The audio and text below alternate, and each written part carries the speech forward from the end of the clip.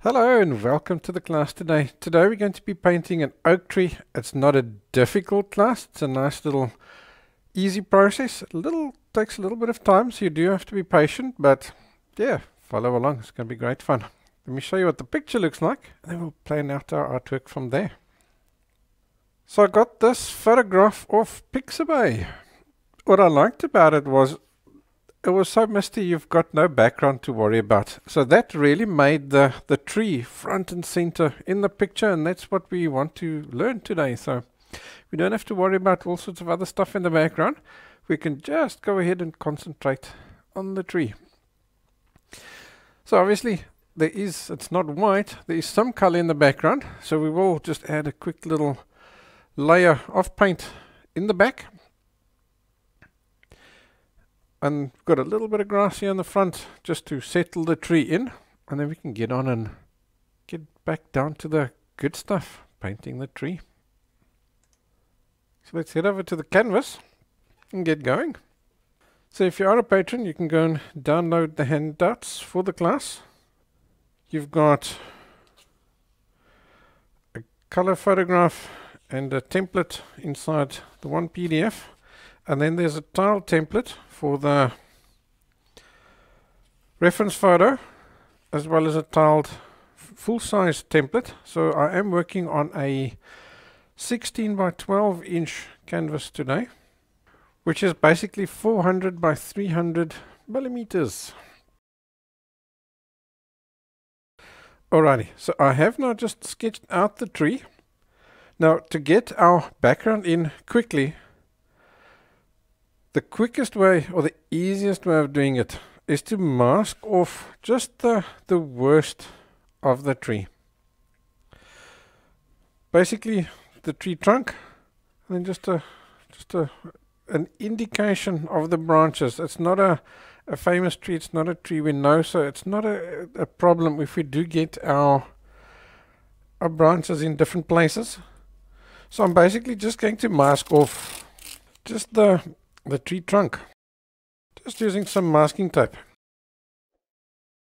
So that will now allow me to quickly paint the whole background by going straight over all of this and not worry about carefully going around all these gaps and so on. So through the masking tape I can actually see the lines, the sketch lines. So when trimming like this, always use a nice sharp knife. That's where you know you're not going to accidentally cut through your canvas, because you don't have to press so hard when you're using a sharp knife. I often use clear cover as well when I'm making a mask. You can use that too. If you've got some of that lying around, you may as well use it. So like I said, I'm just concentrating on the large branches. And some of these little small branches they're going to have, as I've cut out this, can you see they've got just little samples of where they're going to be, and that'll be enough for me to judge their positionings afterwards. And then maybe just this long guy over there.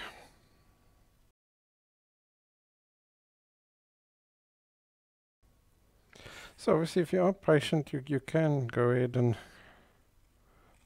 just paint the background without blocking off and masking your main branches. But for me, you know what, it goes so quick. It's not a time consuming exercise whatsoever. It goes really fast.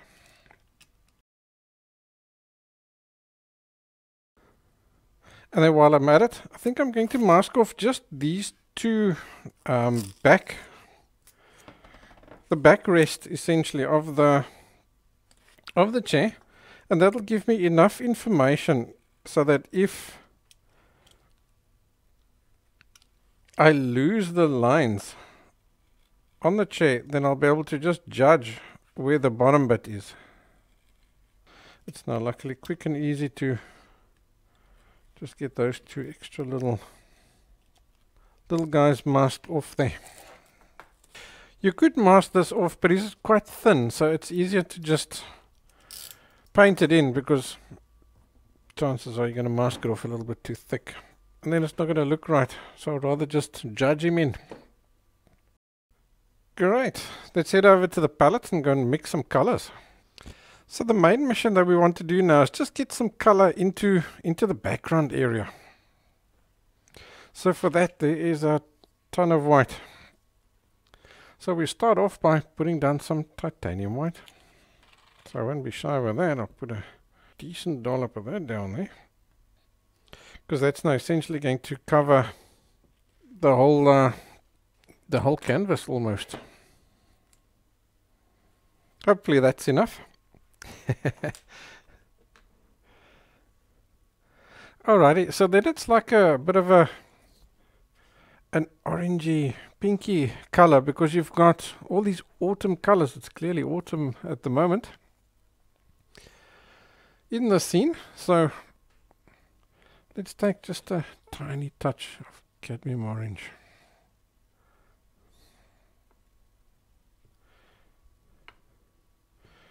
Just a little bit like that.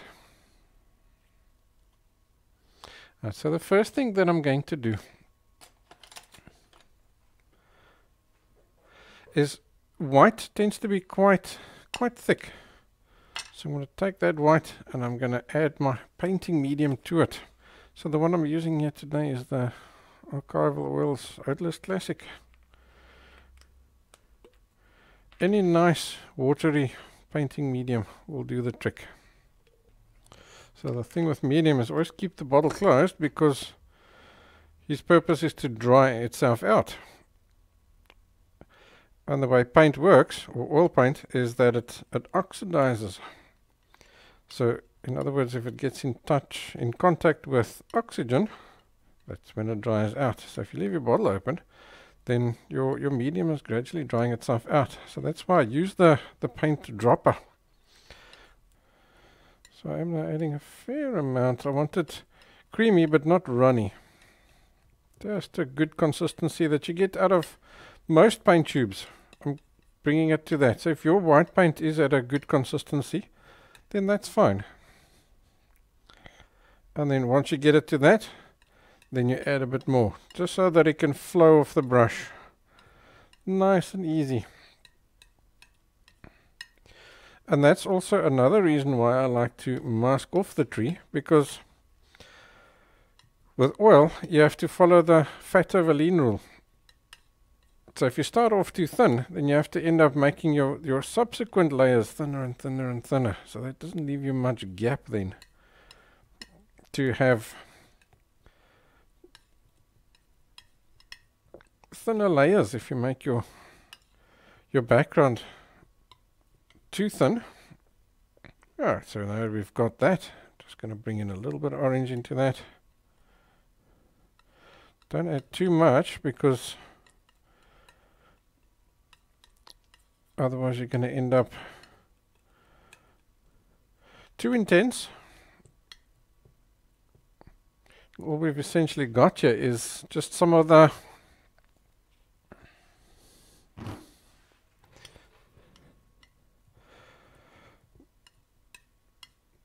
surrounding colors are shining through and coloring the mist.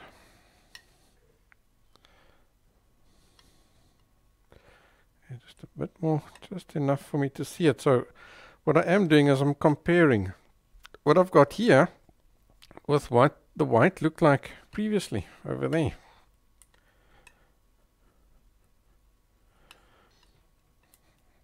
Okay, now I can definitely see a big difference between there, eh? Or a decent difference. So let's try that.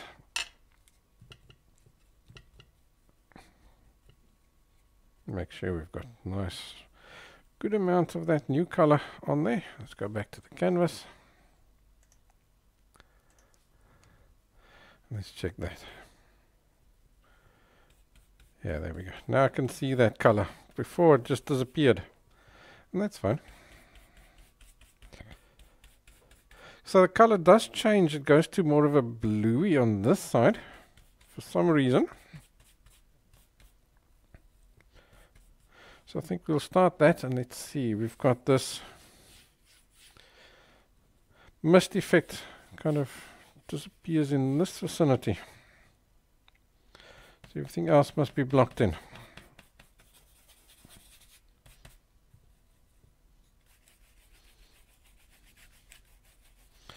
So luckily I can see most of my little sketch lines still through the mist, which is good. They're just visible, most of them.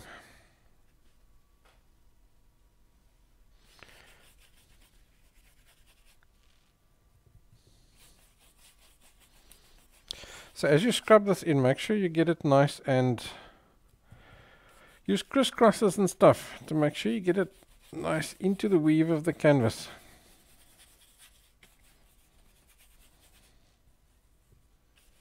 You don't want those little white dots that stay behind if you don't cover the canvas completely. So I know you can't see it hectically, but that color is there, and that will just add that harmony in the background to the rest of the painting. Alright, so let's have a look. Over there is more of a bluey kind of color, so we'll have to introduce that blue. So let's go back to the palette and mix it. Great, so I'm going to take this. It's not so much, so I'm going to just use a little bit. I'm going to bother cleaning the palette or the knife or anything like that. So for the blue, I'm going to take a bit of French ultramarine.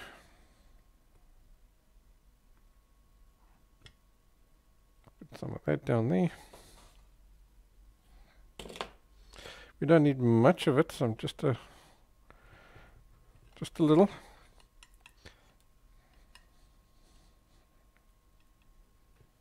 Okay, let's get a medium in there. So if you're painting along in acrylic, you'll probably not need to thin down your paints with water. Right, so I'm going to start off with it just quite a weak. I'm comparing those tonal values and getting them roughly the same, because this is the kind of color that's at the top, and as we come down it becomes a bit more of an intense blue. So I'll start with this because that's the majority in that background that we've got. And I'm not going to clean the brush, I'm just going to wipe the excess off. Just on my paper towel.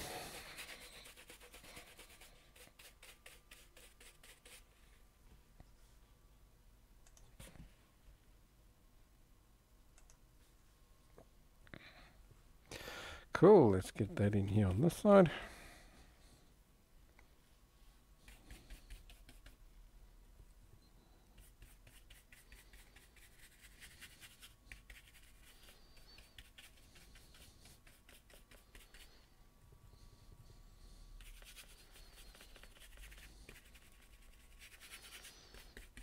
Again, make sure you give it a good old scrub.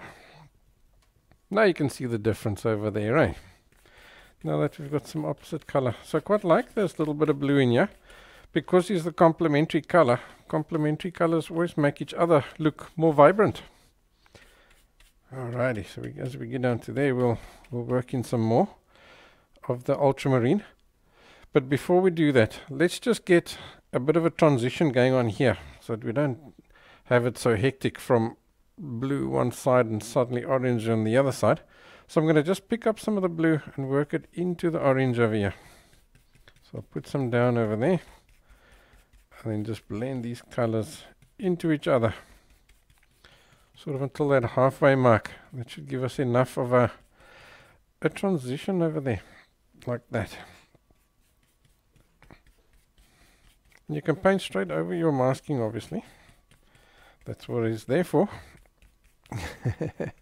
He's just doing his job now. Awesome. Now let's pick up a little bit more of ultramarine, and I'm picking up just straight up off the palette. Let's pop the palette down there. Can you see there? Just picking up straight off over here. So he's doing his own little mix as I pick it up. Let's bring that in around here. So let's see, it's above the chair, it's about there in that vicinity over there. So I'll just bring some of that in.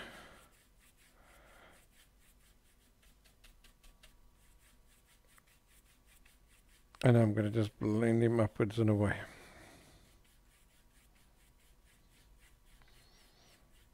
take him over the tree, out into this area over here.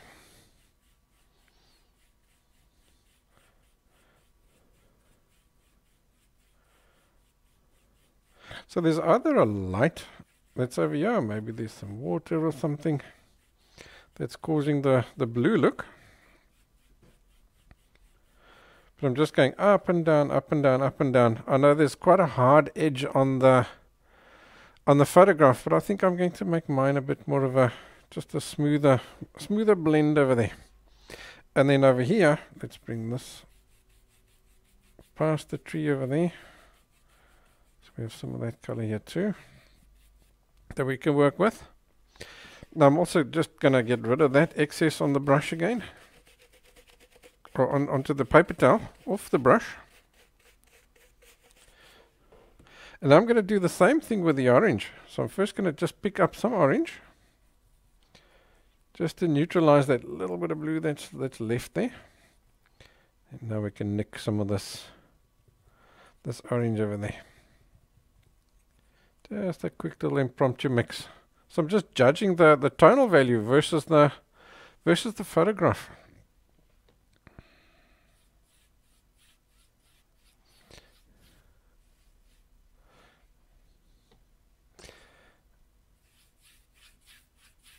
It seems to be more down this vicinity over here. As we do, we'll start over here and we'll gradually work our way up. And he'll also just blend himself in there. And once you're happy with that blend, now come to the blue and blend the blue and the orange into each other like that, to get that transition going over there.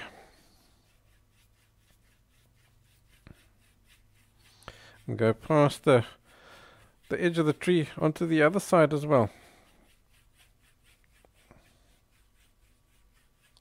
In other words, ignore the tree. Just look at this, the physical transition from this. And must go gradually from a more intense blue to like just a neutral grey kind of color. And then we come back to this orangey kind of look over here. Alrighty, so now while we're at it, we can move further down. So to get those colors over there, I'm going to start introducing a new color, and that would be some yellow ochre. So I'm going to take the yellow ochre, and I'm going to take the orange, just like that.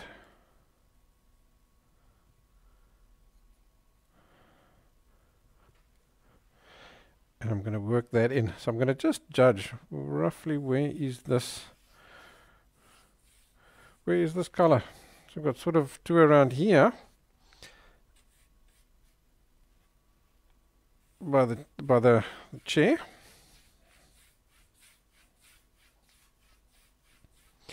And then it goes upwards like that. And it disappears out into the distance over there like that. And this side here becomes bluer again.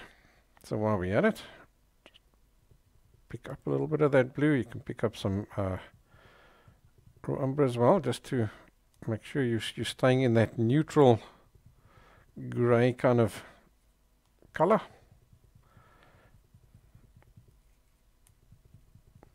You don't want this to be too intense.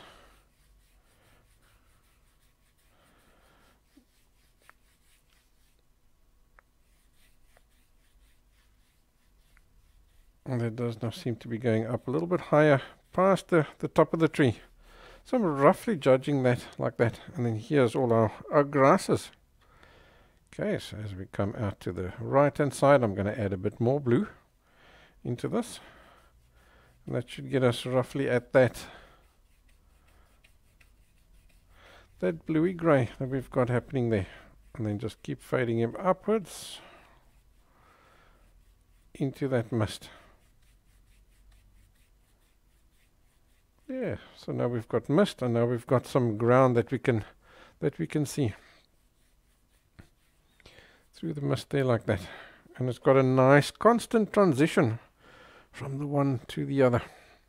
Alright, so now we have literally a multitude of leaves that are lying down there. So there's a few ways that we can get that that effect. It's really small leaves because they're out into the distance. So we can stick with this brush and just pick up the paint and we'll put it down in dabs. Or you can use a fan brush as well. They're also good. I don't often use a fan brush because they tend to create patterns too easily. But in a situation like this, you're going to have lots and lots of layers over each other. So then those patterns do tend to disappear. So I'll do a bit with this and then we'll do a bit with that, and you can see. We do need a few different colors to overlap each other. So I'm going to start with a darker one. And our dark color here is just ultramarine and raw umber. And yellow ochre, sorry, not raw umber. Yellow ochre. It's giving you like a raw umbery kind of color. And I'm seeing it sort of in this vicinity around here. Let's just get a bit of medium into that. So I think let's go closer up.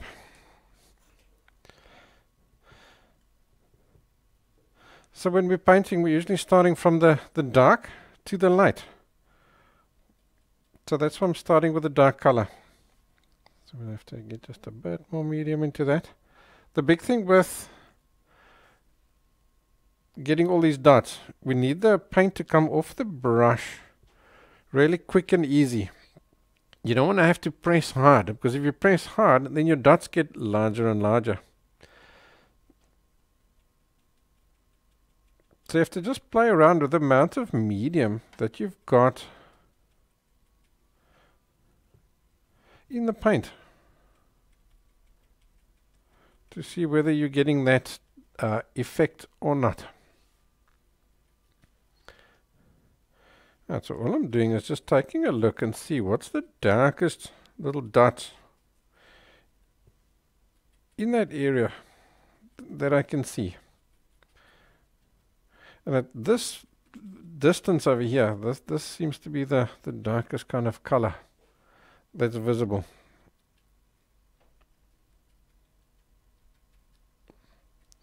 Definitely some of that running out to this side of here as well. So again, I'm constantly picking up paint and I'm ignoring the tree. I'm painting past the tree.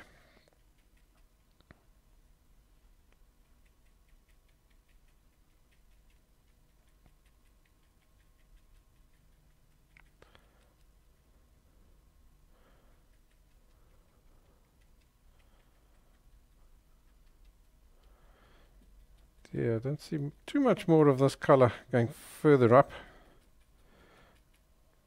Our darkest color quickly becomes quite lighter. So now I'm going to just add more yellow ochre to that. Possibly a bit more of this orange. Just to lighten it up a bit.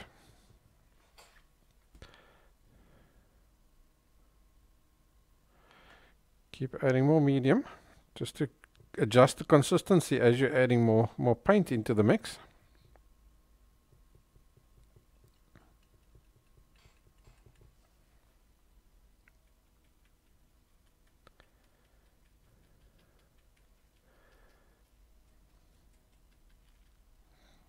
I think we can add some more orange into that as well.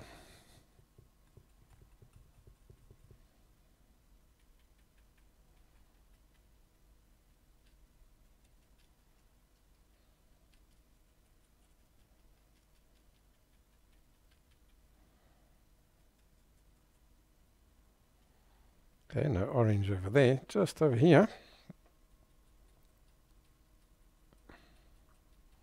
Alright, so that's the effect you get using the fan brush. Now I'm going to go back to using this. So when I do, what I'm going to do is just smash the brush down on the palette like this. What it does then is it spreads these hairs out a little bit more, like that. So then they're not so on top of each other. Okay, let's pick up some of this paint again.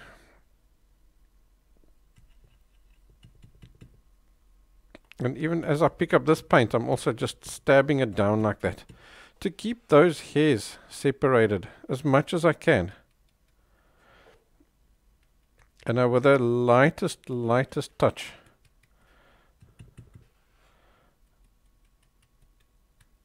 I'm tapping down. Okay, so I think we'll add some more orange to this mix now over here. More orange, a bit more white.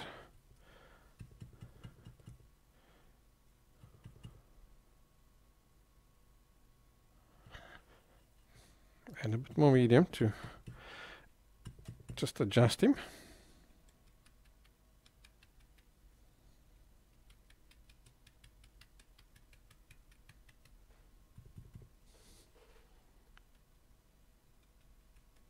So you can decide, play around with your fan brush and your bristle. Any bristle brush would work like for something like this. Play around and see which one works best for you.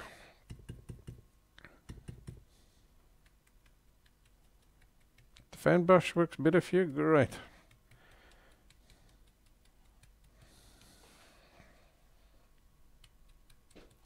But I think you can see both of them give you pretty much the same kind of effect. Alright, so now let's start going just a little bit lighter, a bit more yellower. So I'm going to introduce a next new color, which is some cadmium yellow. I'm just going to pick that up and add it to the mix.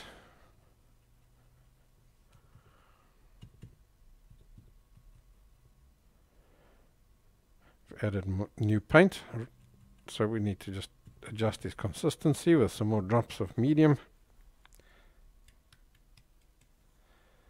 I think we can go brighter. I'm even going to nick just a little bit of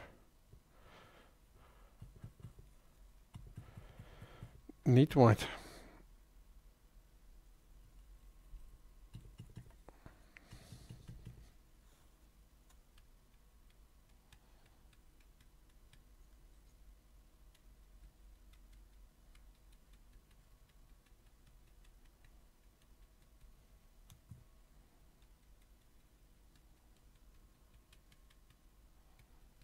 So what we're essentially creating here is a shading. Using thousands of dots. And look here, I'm holding the brush super light in my hand. I want it to wobble like that. I don't want to press hard. The minute you press hard, you lose these little dots. Then these dots start becoming blobs and shadings, and you lose all those little fine details. That impression of the fine details. I'm going to take this a reasonably way on over there. I am seeing some lighter guys here past the tree. Just so that we start getting a shading from that darker through to these lighter guys in this vicinity over here. Alright, don't take him too far up, otherwise we lose our mist effect. Let's get some more white into this.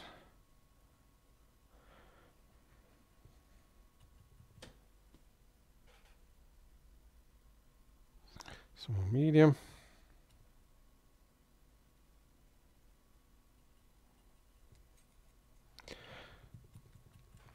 And between each of these different layers that we're adding, make sure that you're getting a good contrast between the different colors.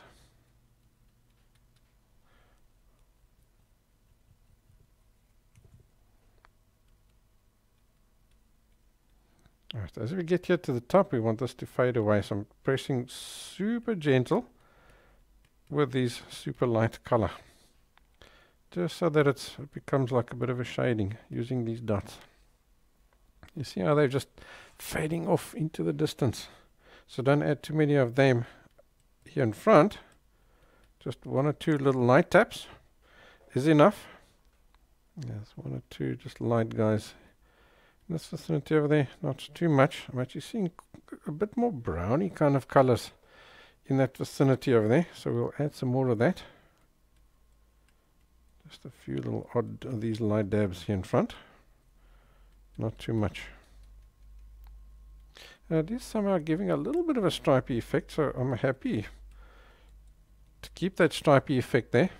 It just tells you that there's ground. Alright, so let's see. Just a little bit more darky kind of colors would be great. Just going a little bit further up. So a bit more yellow ochre, a bit more blue, touch of orange, same as what we had before.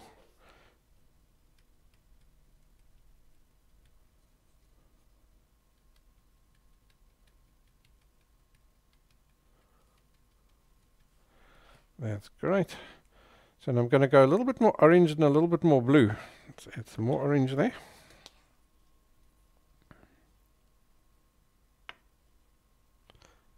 So that we can move off towards the right hand side, where we've got more of a blue bias in our color.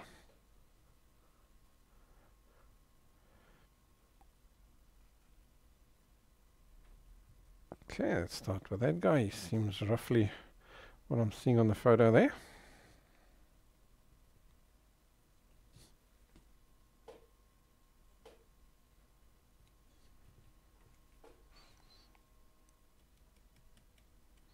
Yeah, it looks like we can go way bluer than that. So we've got much more ultramarine into the mix. Let's check him out. That's better, eh? I think we can go even darker eventually. But this is quite a bit of a shadowy kind of area, this. Colors are quite dull over there. As we go up over there, things become a bit more blue. So I'm going to pick up blue and work it in here, not in there, so that we're reducing the amount of yellow ochre that's in the mix.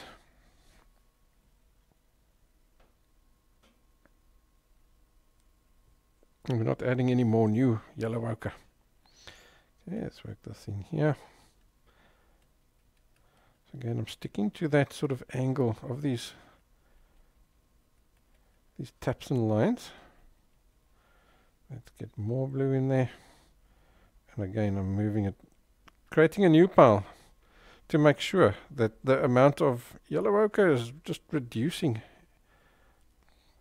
every time.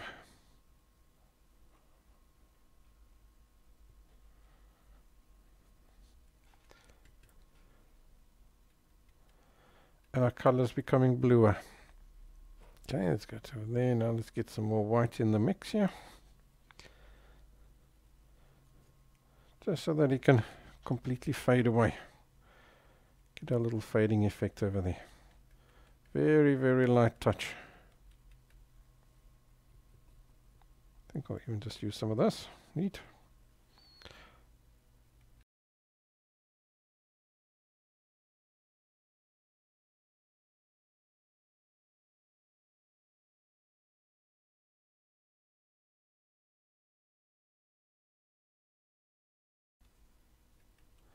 Super light touch.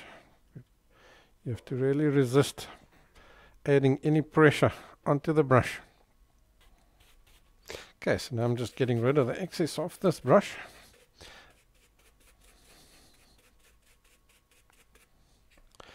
Everything over here, these grasses and things, they're in front of the tree, so we'll have to do that later. So now, if you're happy with what you've got over there, you can remove your masking tape. Alrighty, so I have washed my hands just with some handy Andy and water, just to make sure they're clean, because as you're taking off the masking tape, you always end up with some paint on you. These colors here on the palette, we are mostly finished with them, but they may still come in handy. So what I'm going to do is I'm just going to pop them down just one side. That way, if we do need some of them,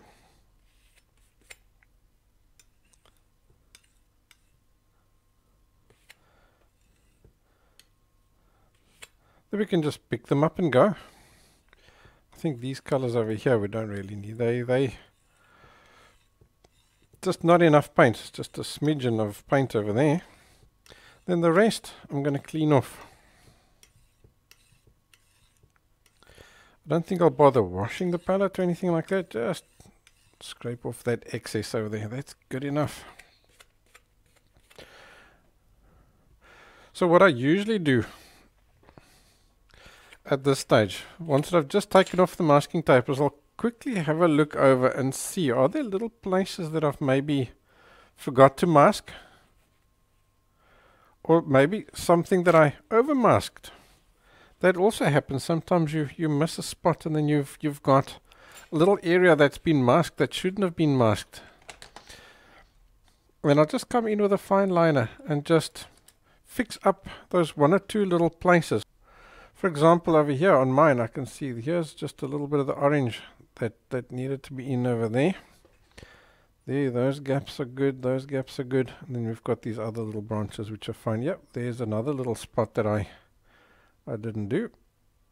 So I'll just quickly touch them up. Like that. And that's the reason why I never throw any paint away until I'm finished the painting. Because you never know when you need just a little bit more of it. Great. So now we need to block in our tree. So let's go to the picture and see how are we going to tackle this. So we have multiple things happening here. You've got leaves and branches that are at the back. Then you've got your trunk and the main branches sort of in the center. And then you've got leaves in front again. So what I'll usually do is I'm going to put in the trunk and the branches first.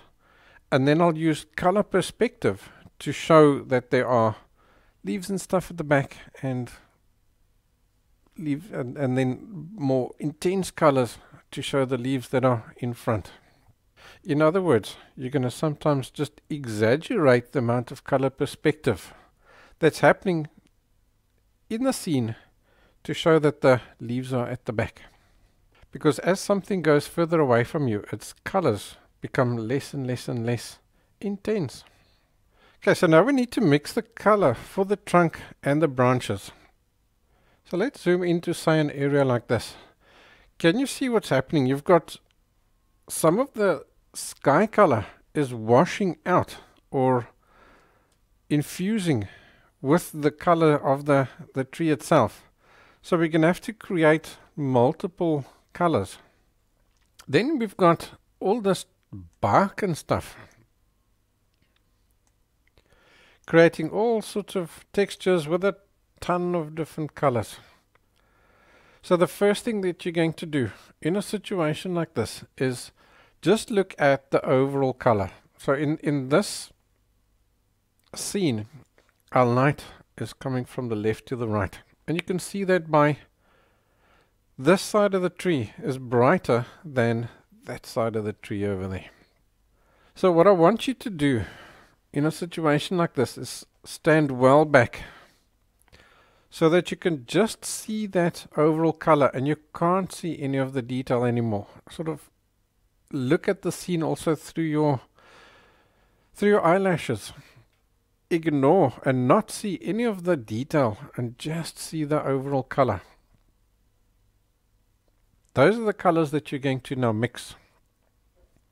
And we're going to paint them in.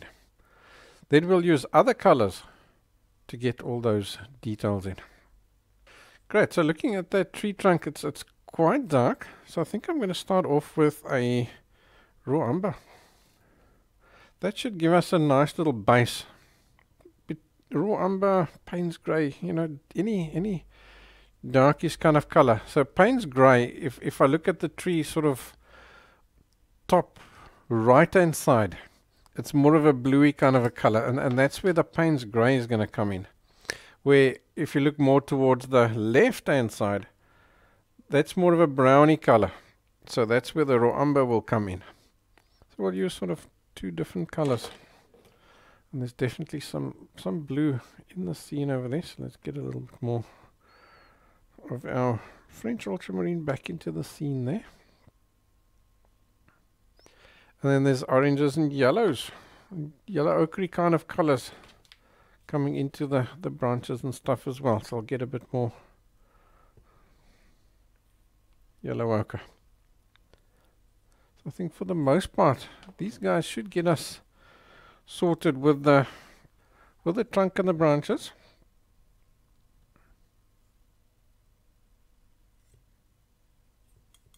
So I'm going to take my Payne's Grey, just add a little bit more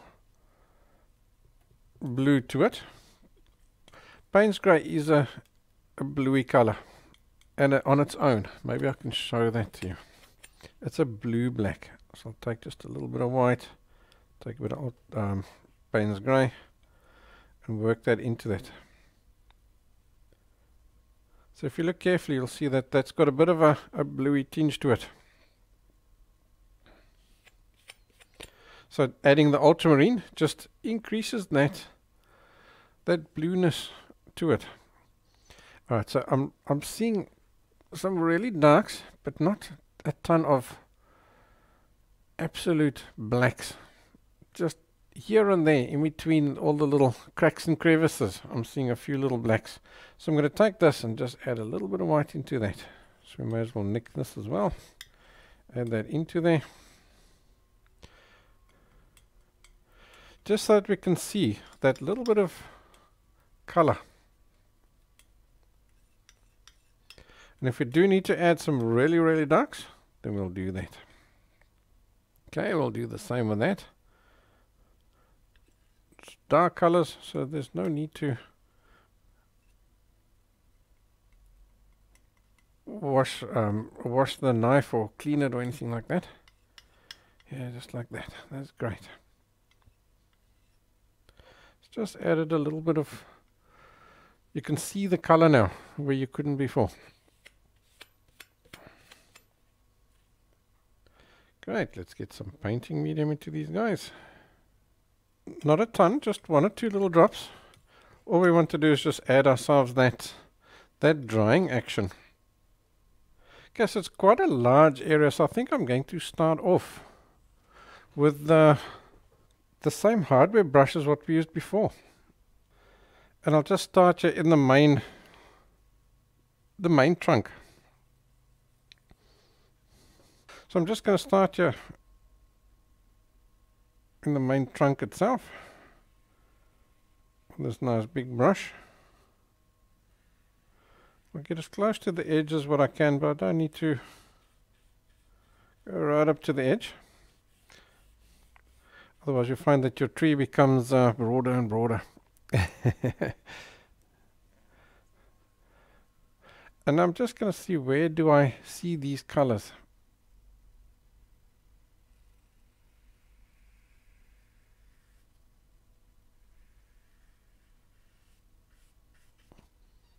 I'll just pop them in. As we get there to the branches and stuff, we'll have to go to a smaller brush. And as we get here to the bottom as well, we'll stop there. Okay, so now I'm going to go over to the Payne's Grey version. He's on the shadow side. Let's get him in. Okay, and come almost to the edge of your tree. Because this big brush is not going to give you nice sharp edging or anything like that.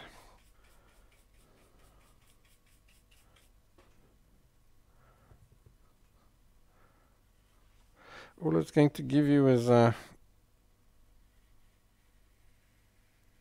very rough edge.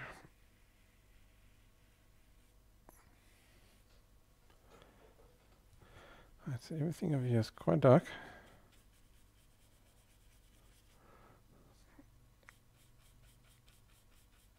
And all this grey kind of color.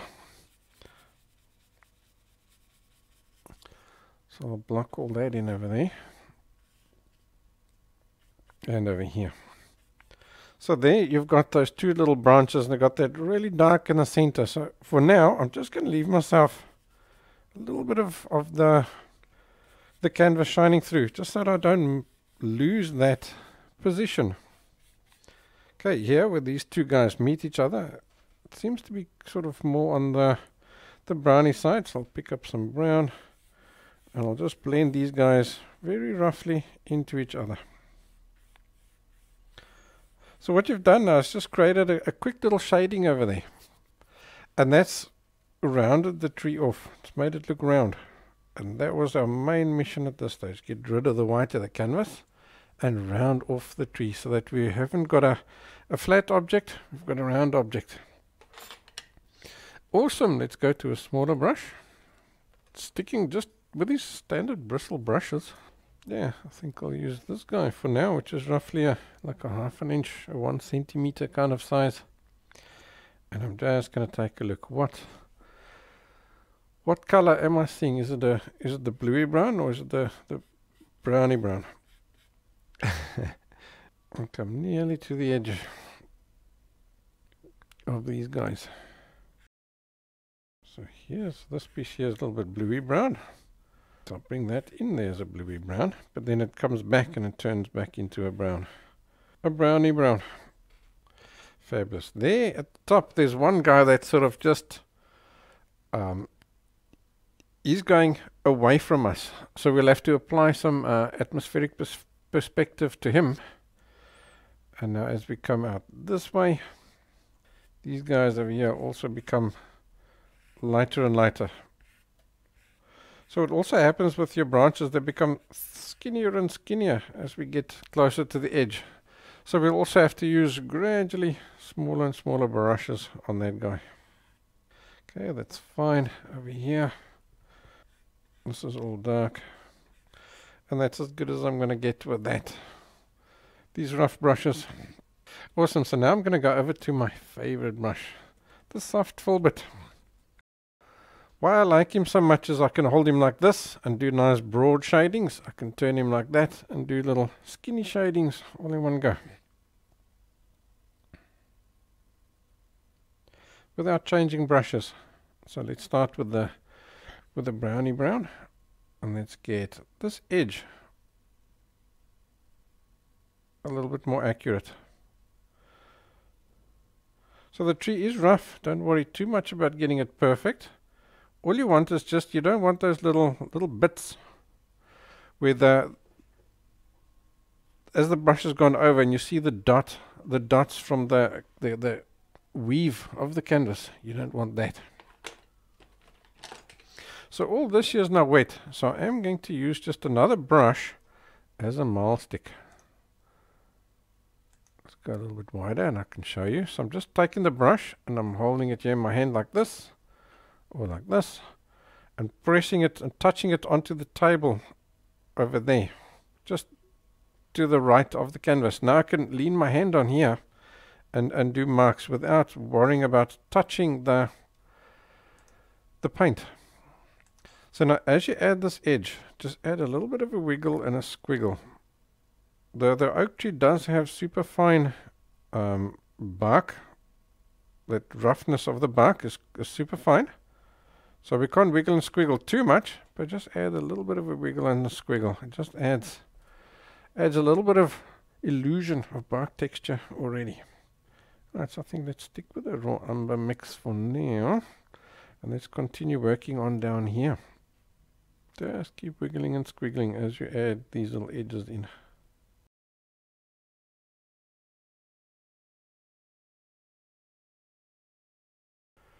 If your colors aren't right, don't worry about it too much whatsoever. Okay, so there's a dark going over there. There's a bit of a light. So I don't want to lose that. So I'm just going to steal a little bit of this blue that we had over there just to lighten this area up just ever so slightly. Just so that we can start showing that. And while I've got that lighter on the brush, let's just add a little bit of just a very basic little shading over there. Just to show that there is lighter. I'll wipe off the brush, go back to the dark, and bring this really dark in here.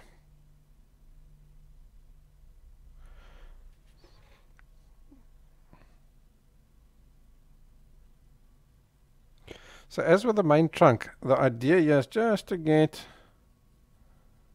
that little bit of shading happening there so that we can see that the shapes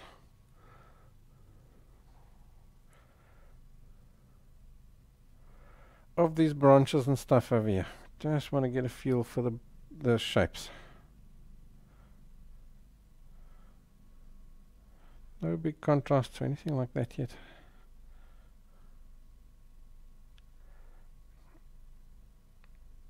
Okay, so this guy is a little bit lighter over there. I'm just adding a little bit of a shading. Can you see that? I'm seeing a little bit of a lighter in this vicinity over here. Like I say, be careful. Don't give it too much contrast. Just enough for you to tell what's what, and you can visualize these roundings over here. Okay, let's get that edge done over there and this edge here.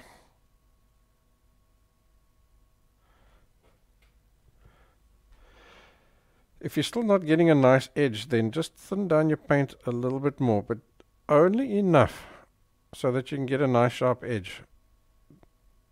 Be careful of making your paint too thin at this point. Okay, everything here's all dark.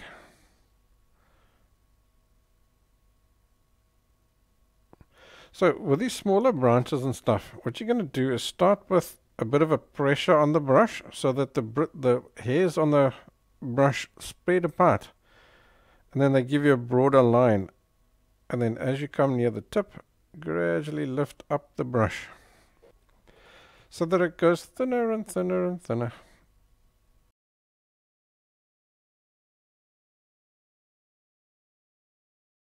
Okay, remember to wiggle and squiggle as you do the edge.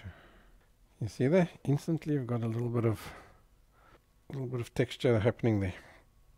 So what I do want to show you now is, now we're starting to head towards painting the branches. So what happens with a branch is, I like to see trees as having a hangover, because you find that most trees aren't growing perfectly upright. They're all either a little bit to the left or to the right or so on. It's probably just because that's the way the wind was blowing or whatever when it was a little young baby tree. But it's more fun remembering that trees have got a hangover. So for me to explain that concept, let's just go over to here. So when you have a tree, always give it a bit of a hangover like that. Let's maybe use a pen just so that these lines stand out a little bit better. Okay, so there's our tree trunk coming out over there, something like that. So when you've got a branch coming out over here, that branch can't be broader than that. So now you've got your branch coming out like this. Now remember, when if you've got a hangover, you're a little bit shaky. So you're going to put it in with a little bit of a shake. And then the branch also becomes narrower and narrower towards the end. So there's your branch. So then what will happen is you have another branch coming out from this branch. And that width of that branch coming out from this one can't be broader than the area he's coming out from. So you've got another one coming out like this. You see I'm shaking and wibbling and wobbling. So there's my other branch. Then you've got another one coming out like this. Another one coming out like this. So the way these branches come out from each other is like this. One goes this way, that way, this way, that way, this way, that way. And by doing that, you'll get yourself nice natural branches. Right, so let's do that. So here I'm going to just take a look roughly and see where do these branches come out, just so that I can get something similar for you to reference from at home. Your own tree, don't panic too much about getting all these individual branches in the right places. Once you understand the concept, You can make up your own trees without any problems whatsoever.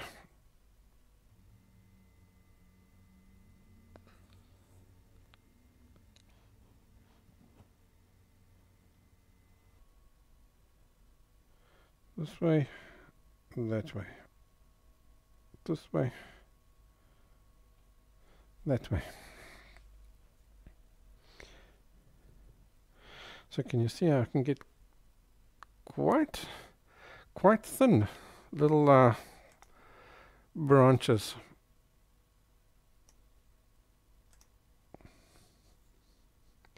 Out of this brush.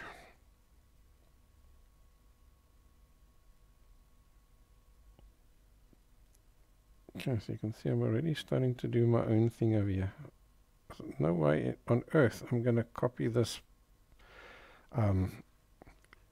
this tree perfectly. It's just not possible. Right, so obviously I can't do the fine branches with that, so I'll leave that. Let's move back to this side. So this side, here we now have that infused light effect, where all these branches coming out this way gradually becoming lighter and lighter and a bit more yellow and oranger. So we'll start off with our raw umber, and then we'll adjust that color as we go along.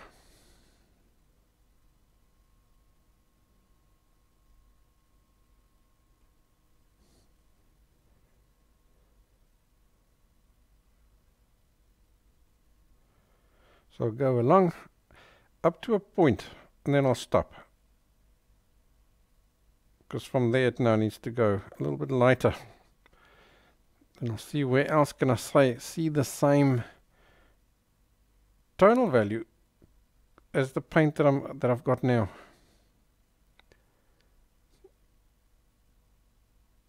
And I'll paint those little branches in.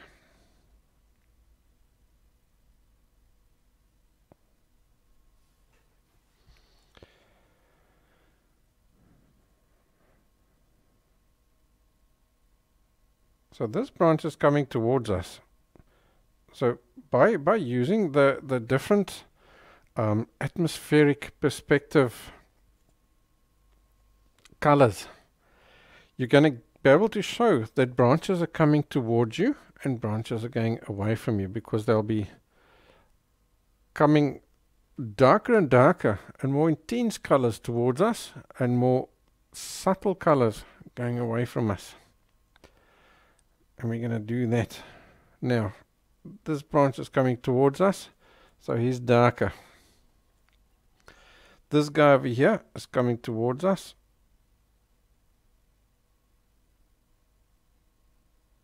He's darker. That piece there is sort of semi going away from us, or it's going sideways.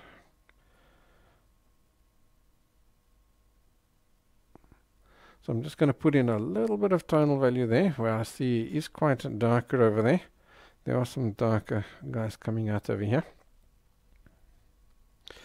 This branch over here, however, is actually going away from us. So he's dark over here, in that area there.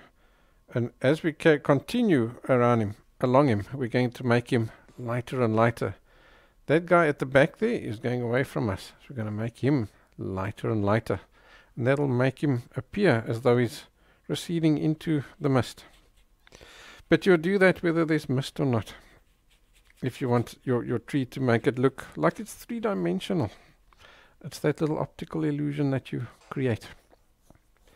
Great, so I think that's probably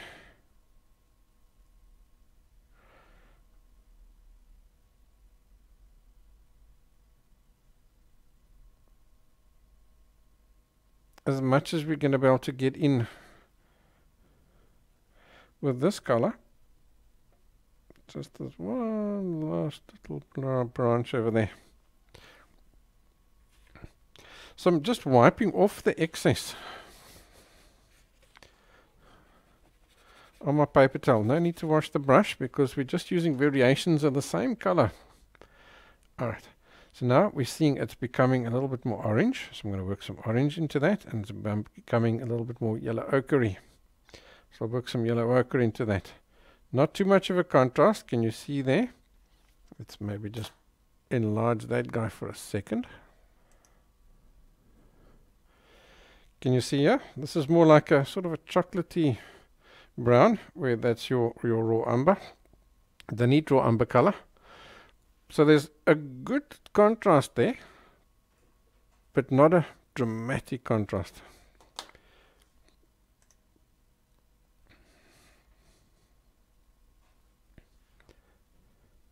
Now we'll just continue down where we ended off our previous branches. Like that. So don't mix them into each other, the colors and stuff yet. Let's first just get everything blocked in, and then we'll do our blending. Because otherwise you change the color that's on the brush. It's going to now become a mixture of the darker and the lighter. And we don't want that yet. Alrighty, that's as good as we're going to get with that color. So now we can go a little bit lighter, so more yellow ochre.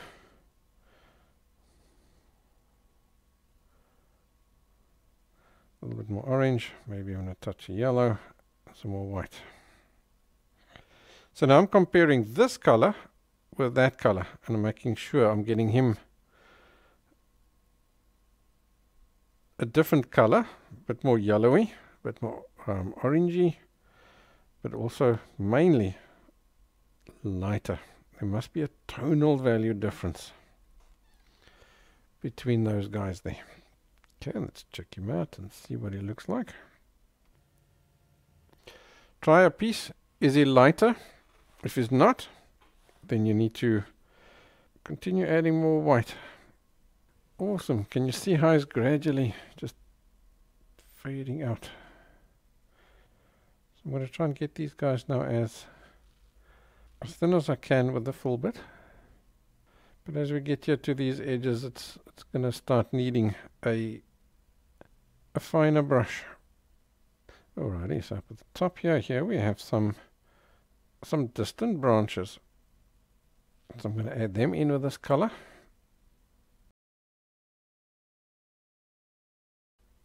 Most of these ones are going to be sort of hidden behind the leaves, but at least they start to give us some effect over there. Right, so this is as far as we can go with our bigger brush. So now we'll have to start using a fine liner or a rigger brush. And the minute you do that, you need to use thinner paint.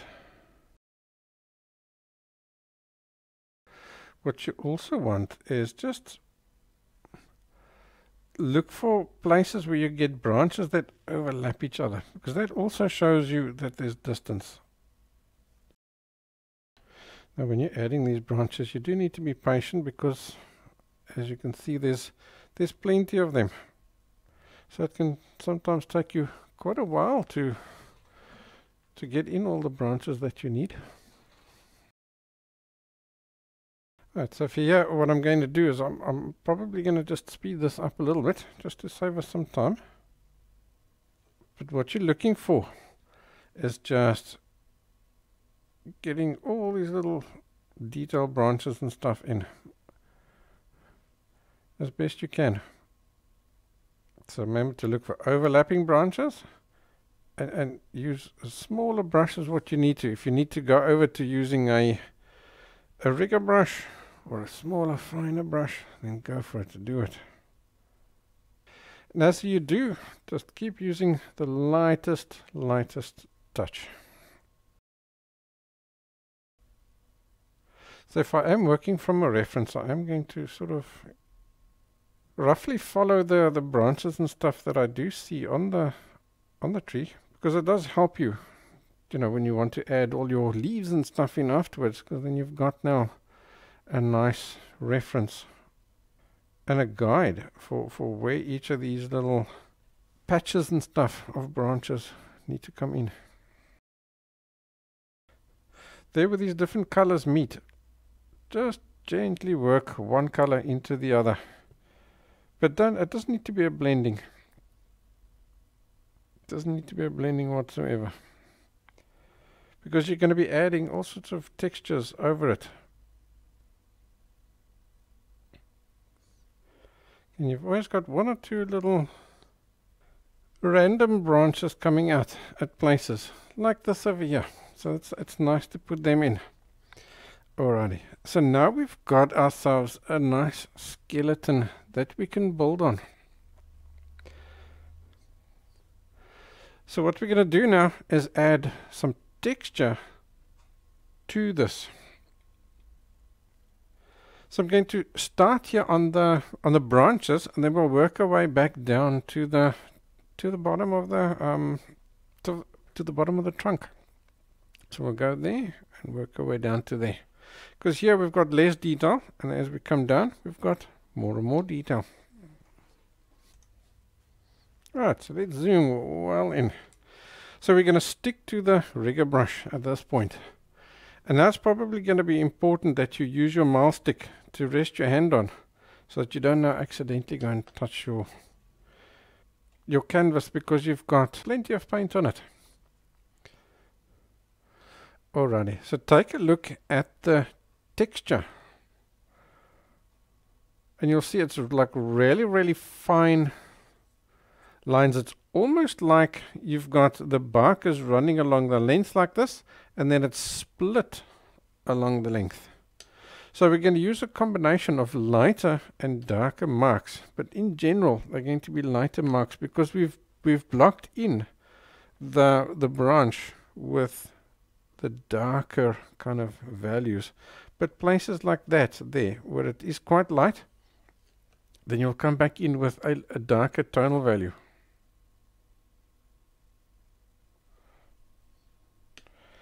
You can add in just little wiggles and squiggles.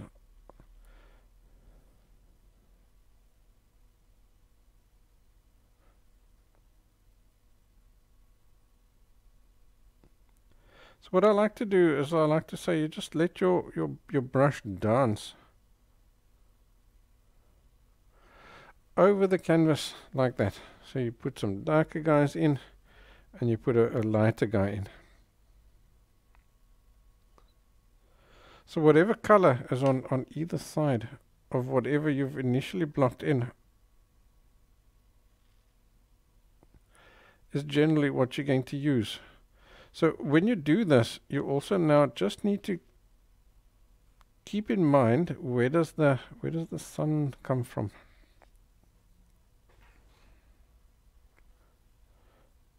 So here in the beginning it's quite light, you're not fully going to see the effect. But as we go along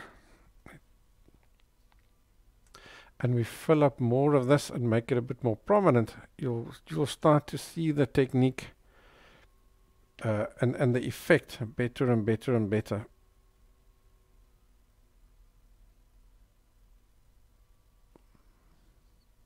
So again, with the oak tree, it does have a fine texture, so you do need to be reasonably patient with it.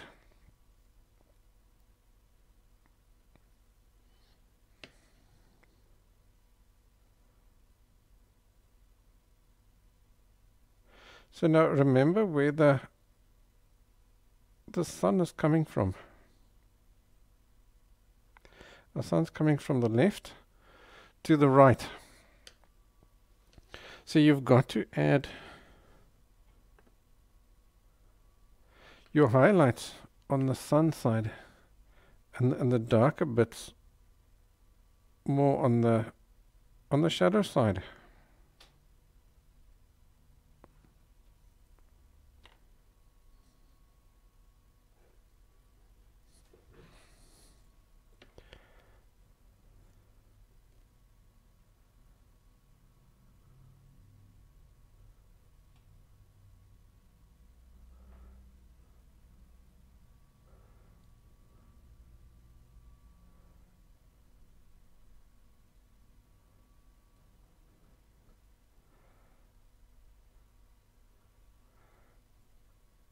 So here we're going a bit thicker, so you have to either press harder or go over to using a a fine liner.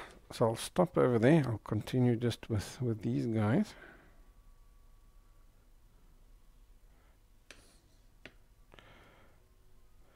Obviously the very small branches, they don't need a texture, they're just simply too small. So you got to just judge for yourself. If I stand back, am I going to see this texture? Or is it going to just disappear on me? If it's going to disappear on me, then don't bother. Alright, so I'm going to go over to a fine liner now. I'm done with the rigger brush. So as you pick up the paint with a fine liner, roll your brush in the paint so that it makes a nice little sharp point. Can you see there? If you roll your brush in the paint like this, then it gives you a nice little sharp point. So as you add these guys in, just try and judge from the photograph, from the reference, how long do these little stripes of yours need to be.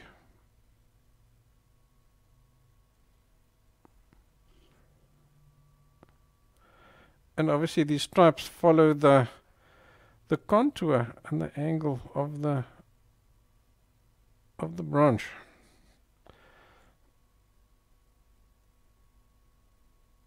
So as the branch curls, so will these little angles that you have to put in. Just keep it running down there like that.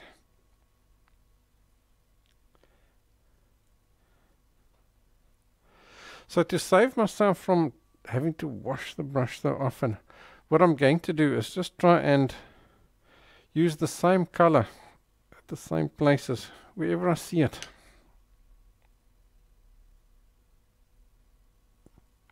So you'll find that you're going to be putting in this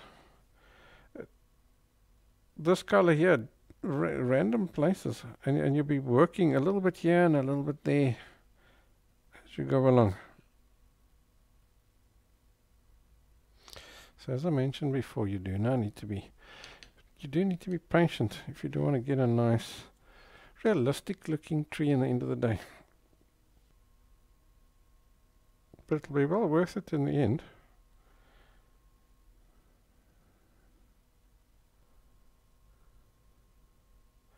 But once you get into a little routine, it doesn't take that long. It takes a while, but it doesn't take that long. You'll actually find it's quite therapeutic making all these little marks. Okay, so as we go along, you're also going to find that these colors can tend to be quite grey. So bring in some of your Payne's grey and white, because that gives you a nice neutral grey, and then just use whatever color else. Is it more brown? Is it more orange? Just to adjust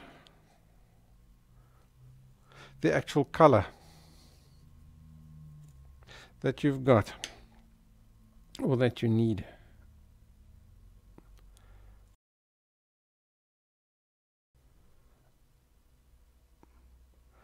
Alright, and as you do, you can use these initial little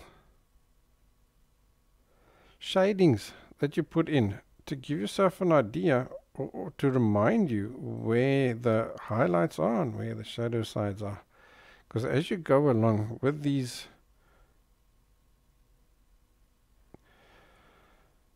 the texture, you're going to have to gradually shade using the texture as well.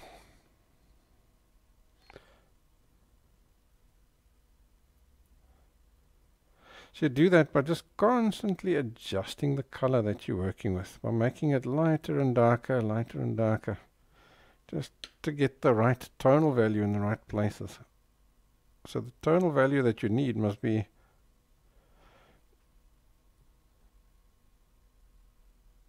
different enough from that initial block in of yours so that you can actually see the texture that you're putting in.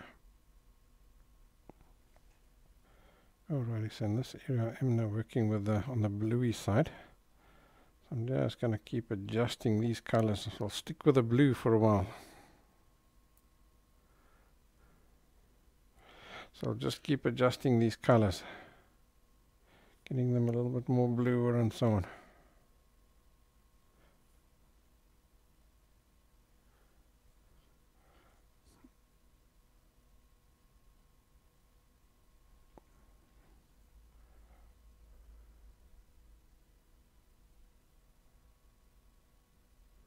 Okay, so can you see I've gone dark. Now I'm going a little bit lighter over here.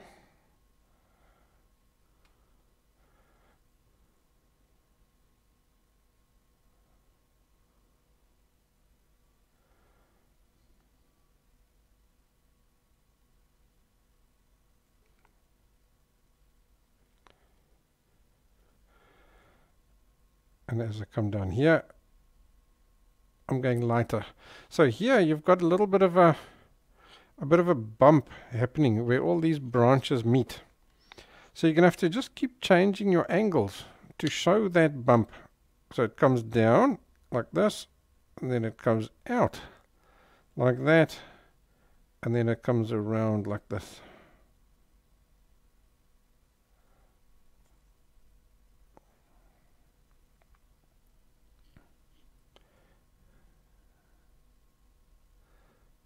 And the same thing happens here,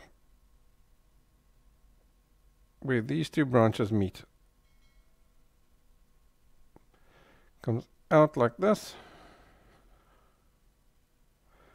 for the front branch,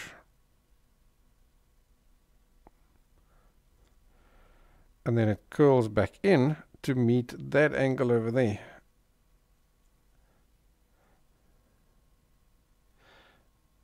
Now I'm just going darker. So now those guys continue up over here, so that you get that continuous, think of it as a bit of a flow where the angles sort of merge, like the different lanes do on a road.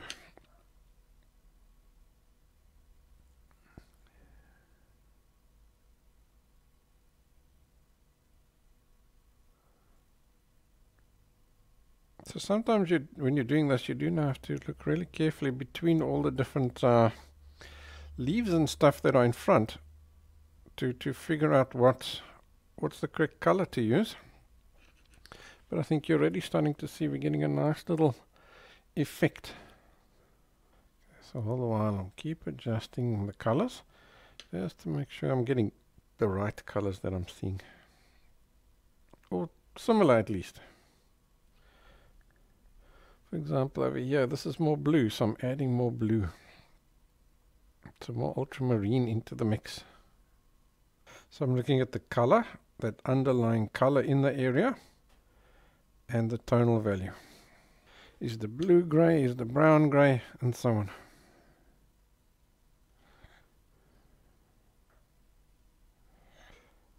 Or is it a bit more orangey, is it a bit more yellowy?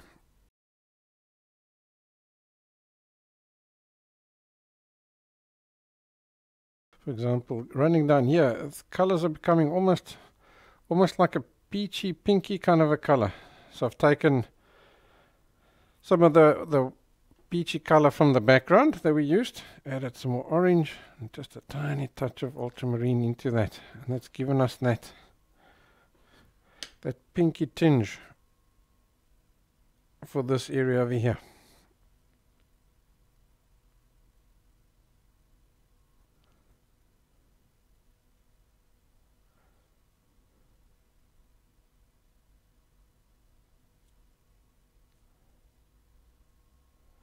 Alright, so I'm going to continue like this for a while. I think I'm going to also just speed it up a bit. I think you've got a good feel for what I'm doing now.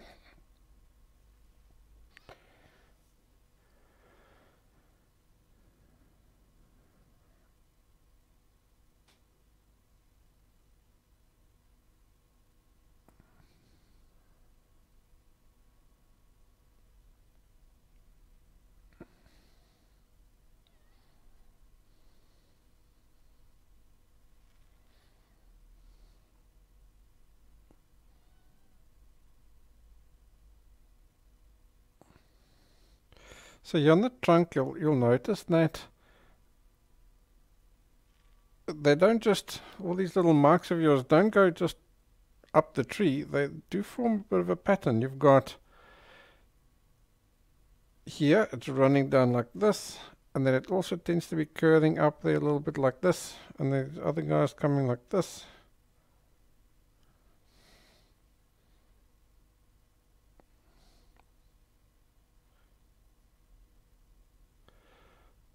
So you can add those different little patterns and stuff in there, because that's what keeps things interesting. They aren't just blindly running up the tree.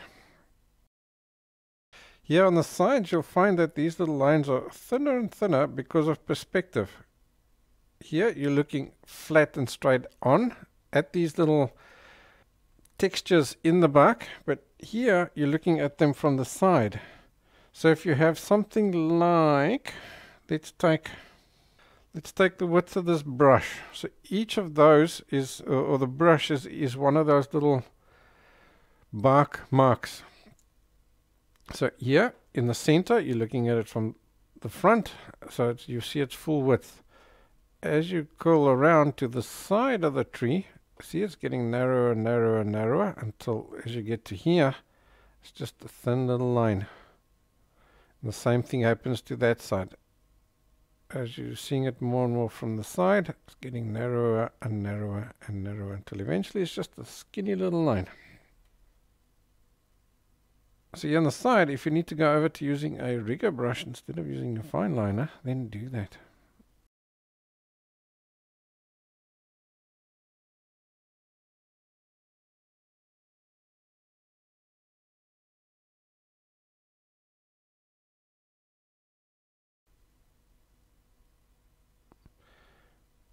And then here in the center, you can press just slightly harder than you do. Or just pick up the paint by rolling it in your brush in the paint. And then here on the sides, you pick it up using it, pick up your paint like a chisel point. By picking up the paint, rubbing it one way through the paint like this. And then you turn your brush 180 degrees, run it through the paint again. So that way you form yourself a nice little chisel point.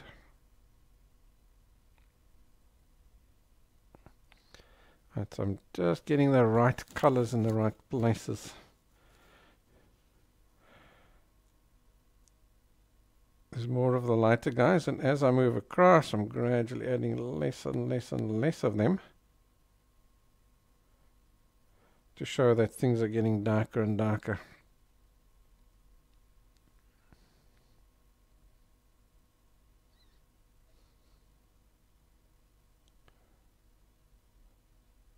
So it's a shading using these little lines.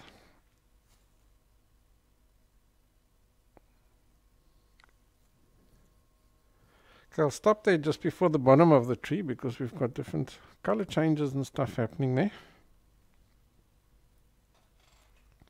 And we haven't blocked it in there anyway.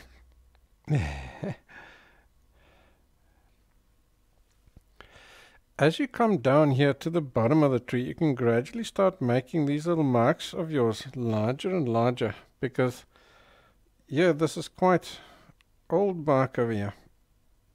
And this is where the tree is at its broadest. So these little wrinkles in the bark will now start to be bigger as well.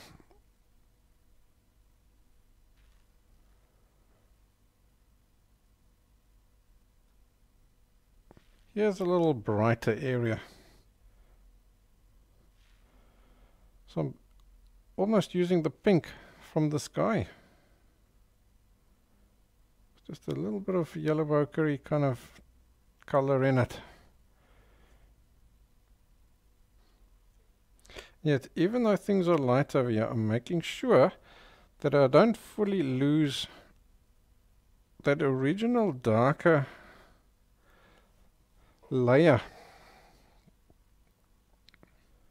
that we added in, because those are the little holes, the gaps in between these barks.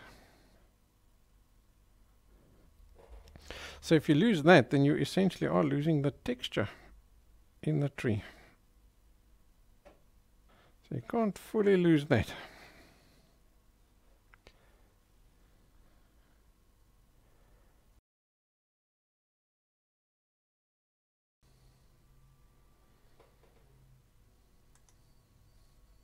Alrighty, let's finish off the bottom of the tree.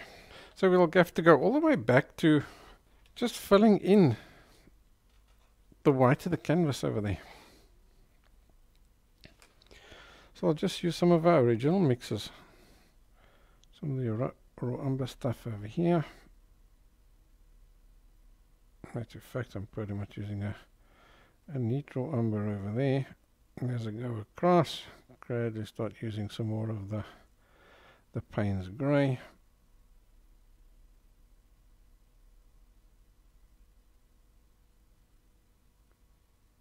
Yeah, that's fine. That's enough for us to add some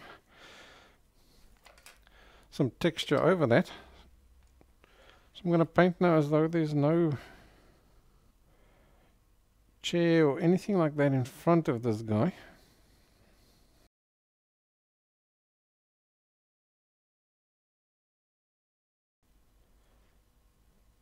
Get that full texture in over there.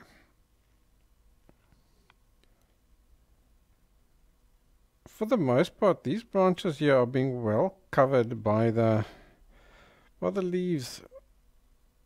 So I'm just going to suggest a little bit of a texture here and there. Just so that if something does shine through, it's got a little bit of marking on it. But yeah, I'm not going to put much effort in on that side over there. Alright, so what I'm going to do now is I'm going to clean my brush.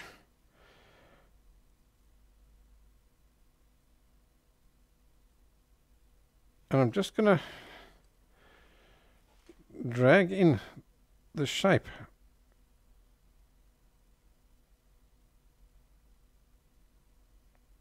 of the chair again. So I wash the brush, dry it off,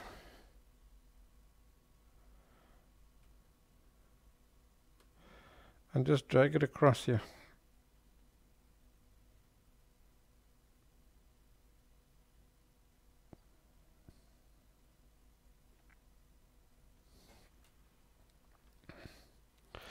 And what I'll often do is even just use another brush, just a brand new brush.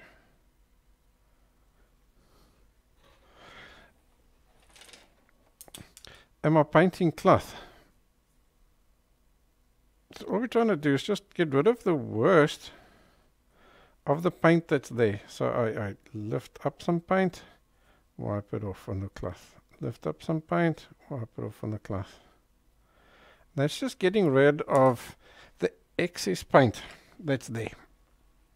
So that when I do come back in with those chair colors, then he'll look good. And there won't be so much paint that I need to cover up. Then it should go on just fine. Alrighty, so at the moment we've got ourselves a nice tree without any leaves. So that's what we're going to start doing now, is we're going to start adding in the leaves. Before we continue, I want to briefly tell you about my real-time paint and draw along art classes on my website. For a very small amount, you can get access to over 400 paint and draw along tutorials where you pack out your art supplies and you follow along as I show and explain to you in step-by-step detail how to complete each project. There are classes in acrylic, oil, watercolor, pencil, soft pastel, and even lesser known mediums like pen and ink and sketchboarding. There's a link in the description below. Take a look. You'll be amazed at the awesome classes available there. Alrighty, let's continue from where we left off. So we're definitely seeing oranges, but then here in this area here, there's more like burnt sienna type of colors and possibly even crimsons towards that side over there. So it's time to introduce some new colors. So I'm going to put some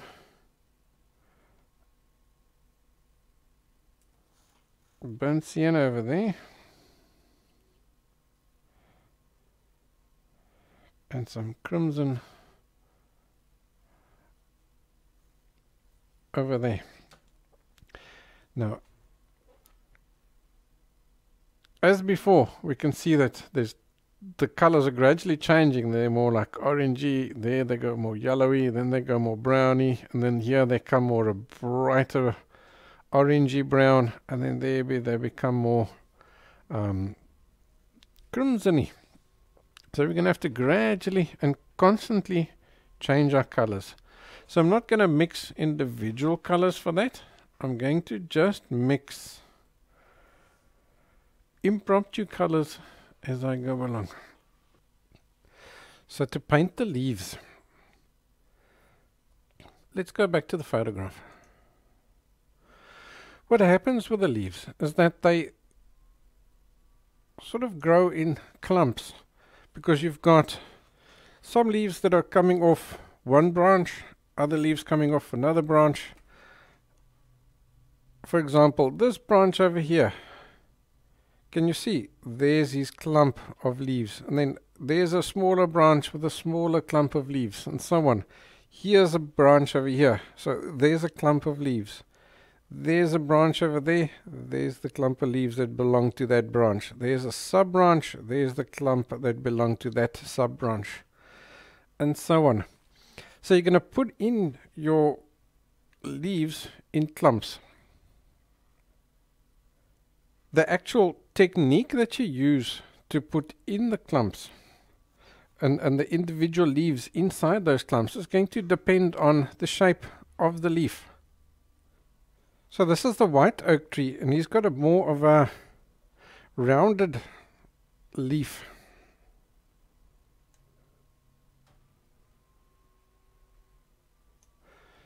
I think in this area here we can get a good feel for what those leaves look like. So they're elongated, but they don't have pointy tips. They got more rounded tips on the leaf.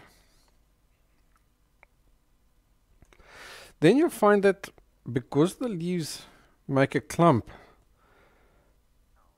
that clump of leaves forms a group or a mass, and that mass itself will have highlights and shadows, and we can see it nicely in this area over here. Can you see these leaves here are in shadow, so they're darker, and these leaves here are catching sunlight, so they're lighter. So you have highlights, midtones, and the darker leaves in each clump as well, and you can see it over there too, light, middle, dark, because our sun is coming from the left to the right. So what I'll usually do is make a decision on the shape of the leaves versus which of my brushes are going to give me that shape. So if I take a look, I've got fine liners. They're going to give me a rounded shape. Maybe not this one. This one is probably a bit small, eh? Maybe a bigger one like that. He seems to look like he's going to give me that shape of the leaf. Let's maybe look at our fan brush we used earlier. This little edge over here, that little edge over there, those two outside edges, that could give me that. And then another thing that I'll often do is I will take a brush and I will chop it up. I'll just take a scissors and I'll just cut into it like this until I've got a really odd looking brush. So there's one like that, there's one that's a little bit finer, and by the time you pick up the paint, let's just pick up some paint with this guy.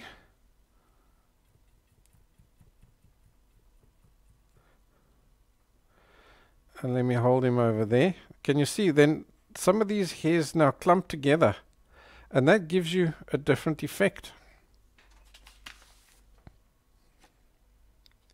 Let's just put a piece of paper down there. Okay, so that's going to give you that effect. Let's take this guy over here with a finer, the rougher guys. Can you see he's like this? So when I make my marks like that, he's giving me another texture. Let me just thin down the paint even more, just to get it more to the correct consistency.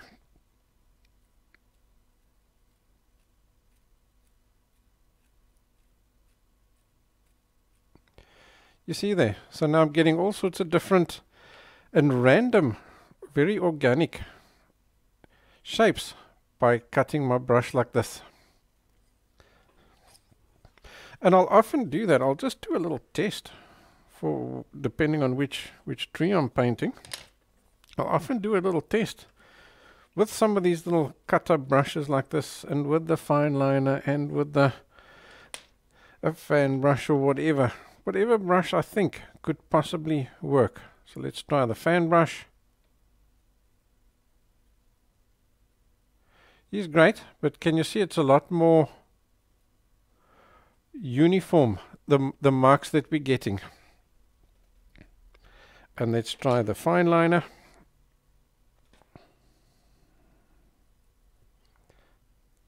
Let's put him around here.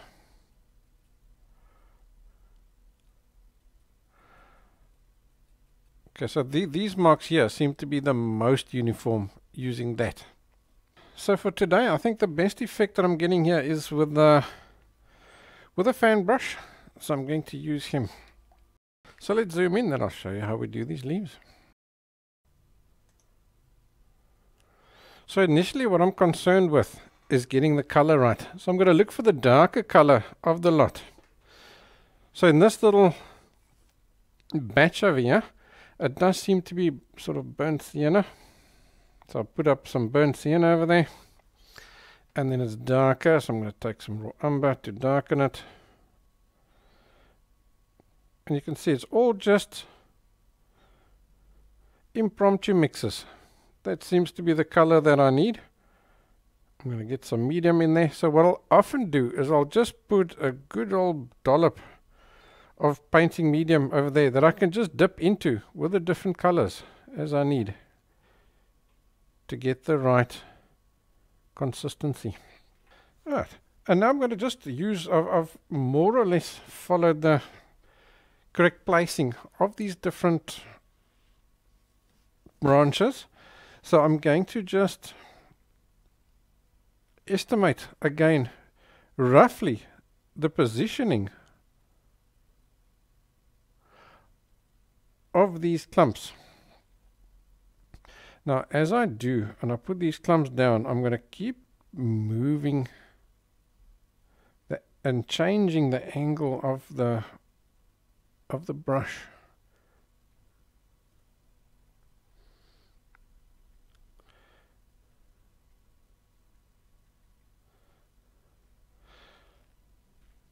Because that's now the big failing that you have with a fan brush, is that he's famous for creating repetitive patterns. So just by constantly moving and changing the angle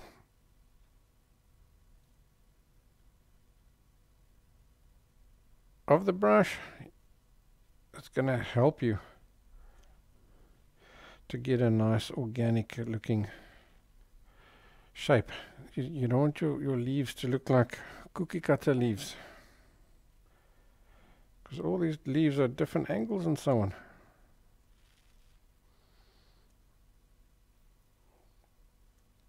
Okay, everything over there is getting lighter, so it's just little bits here and there.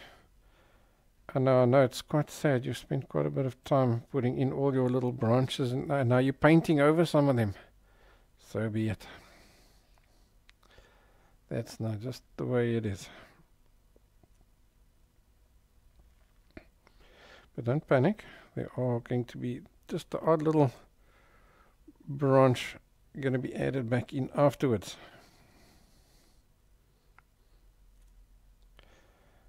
Okay, so I am just being careful to get the correct colors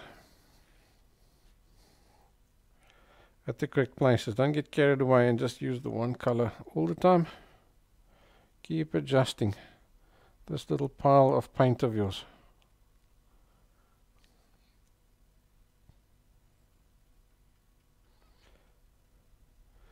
Like I say, you have to paint over everything that you've done so far.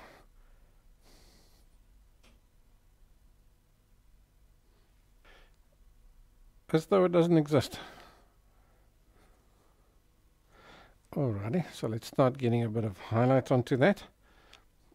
So let's bring our palette back. So now I'll just use the opposite side. And that's where I can get a highlight and a shadow going at the same time. So that was burnt sienna. And just some white in it. And a bit of orange. Maybe even a little bit of yellow. Dip into my painting medium. Or just add a drop. Whichever one's easiest for you. Okay, so there's my highlight.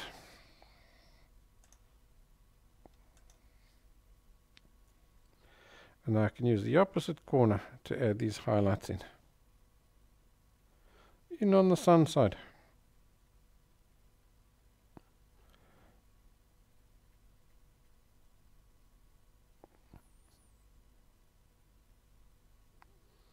Alright, so I can see over here I can add some darker guys as well. Let's maybe even get that a little bit more orange. So I'm adding more yellow and more orange into the mix.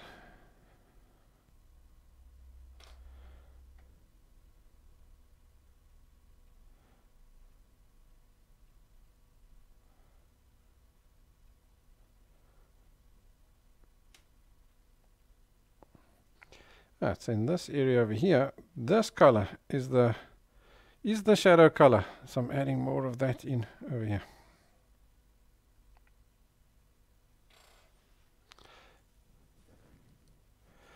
And as you add these leaves in and you're putting them in clumps, always remember that you don't, or make sure that you put them in clumps and don't get carried away.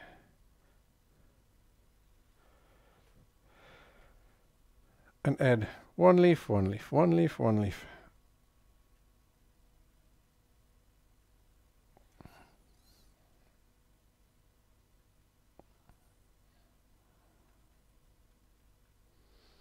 Some places you've got lots of leaves, some places you've got less leaves.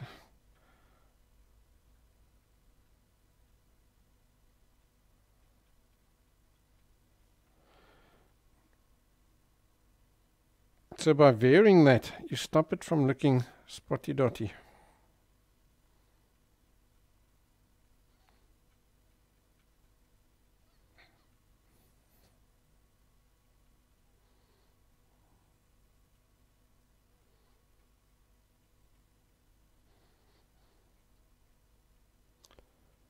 For example, there I'm going to specifically leave just that little bit of extra bark sticking through in that area over there.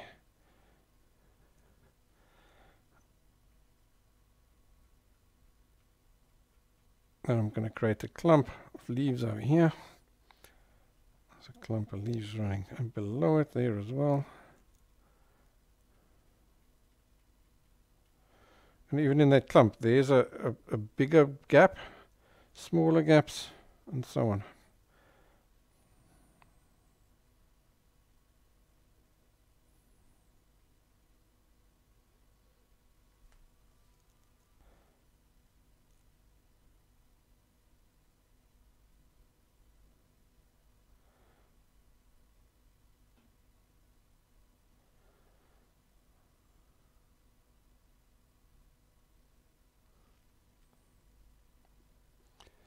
Yeah, I think I may even use just some neat oranges as well in between all these guys.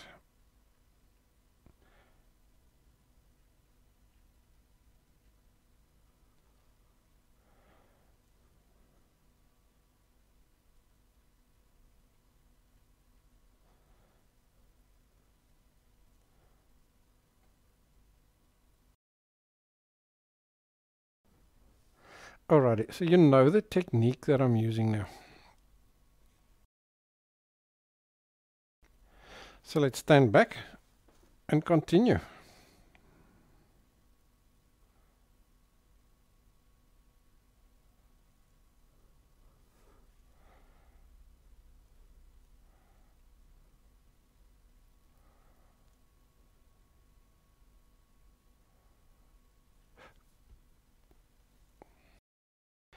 So I think I could maybe put the palette down small over there. You can at least see which colors I am using at the moment. So yes, pretty much a neat burnt sienna for now in these areas around here.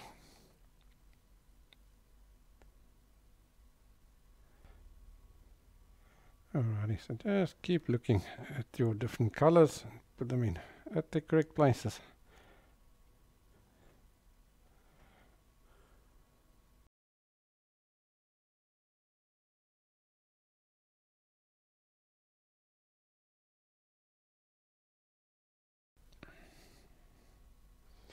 Alright, so as we move around this way, you're getting a lot more infused light happening. So there's a lot less of these darker guys. Over there, the darkest ones are orange. So just keep checking. Alright, so I'm sort of done with that darkest color in this area now over here. So I've just wiped this side of the brush off, that dark side off, with a cloth, and that's got rid of just that excess paint that's there. So now I can mix a different color. In this case, these guys are gradually going more and more orange, so I'm going to use actually even just some yellow. Let's put some yellow over there and just touches of orange into it.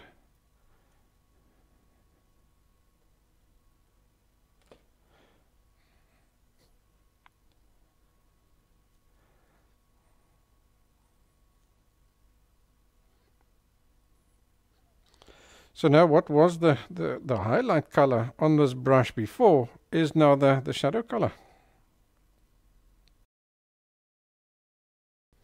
Okay, so just keep looking for those little clumps.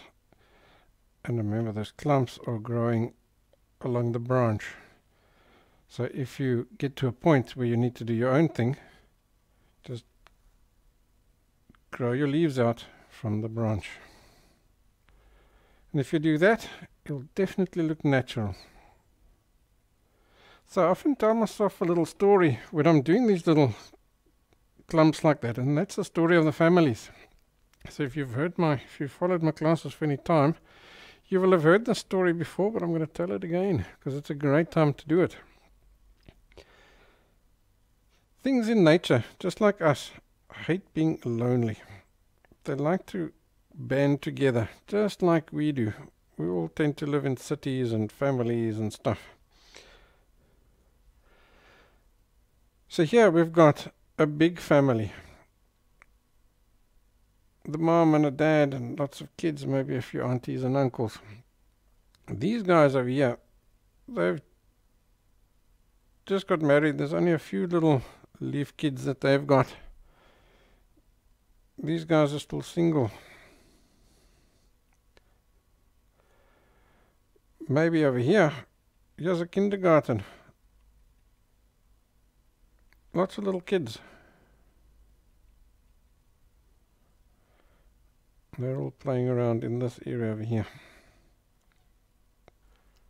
Maybe these leaves belong to a different family. So that's why they've got a different color.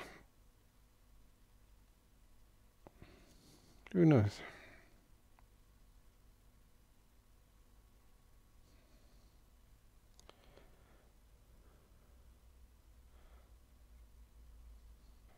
You can see we're starting to get some nice variety in our leaves, you know. And some leaves are bigger, some are smaller. Just like some people in different families are different sizes. Some are bigger, some are smaller. So I keep catching myself. The minute I see I'm getting too much of the same pattern, then I change up my angle. The minute I see I'm getting too much of the same color everywhere, then I'm changing up my color. And that's why we're keeping things interesting the whole time. Okay, so as I'm coming here towards the end, I'm gradually adding more and more yellowy kind of colors into the mix.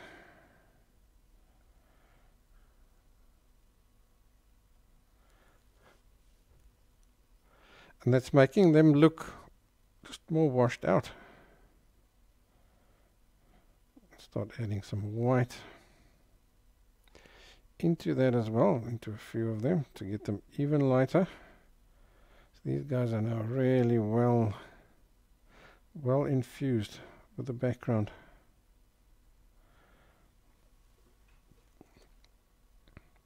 Okay, so I think I'm now going to go back the opposite direction again. So now I'm going to go darker.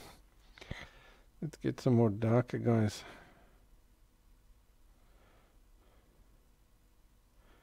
in as well. So also I'm just keep judging how many leaves have I got versus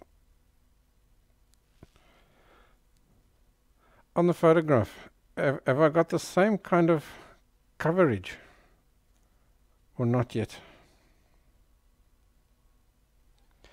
If I don't, just keep adding more.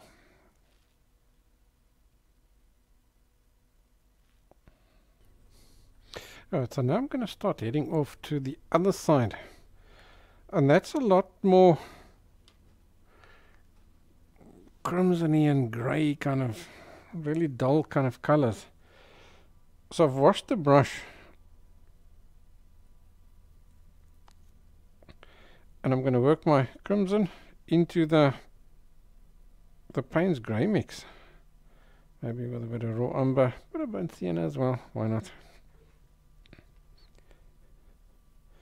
So the Payne's grey is going to instantly turn it into quite a dull color. Maybe I'll add just a hint of white into that as well. Just so it's got some color. And here's plenty. So I'm going to just use lots and lots of dabs and dashes here at this stage. Now I'm just forming masses. I don't really care about a individual leaf effect or anything like that. Just trying to get masses. So here's big, this is a big city over here. So it's too crowded. We can't see any individual families yet. We will shortly as we go along. So just work on these inside bits and get those masses right. Still all the while keep turning your brush.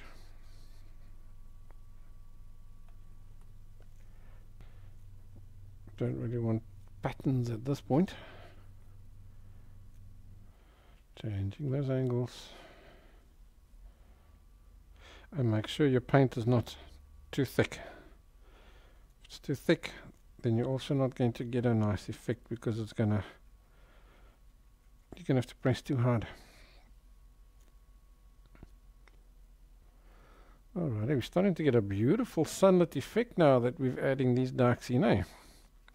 Look how nice and sunny those guys on the left hand side are looking. That's pretty cool, eh?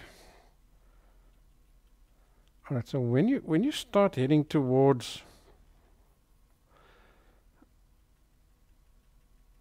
the right, or a similar mass of leaves is what you need.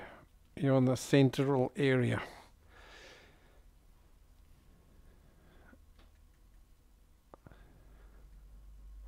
That's when you're going to go over to taking your time again, being a little bit more particular about your dots. Because now we need to create that leaf effect. Out of this mass, all these guys that are in between that we're putting in, they've got to form our leaves. So these little dots and stuff that you're adding in now, they need to be nice and crisp. So I'm sticking with the dark, continuing to add little families. So I'm being very gentle here, just the tiny little tips, adding individual little, or suggestions of individual little leaves as well.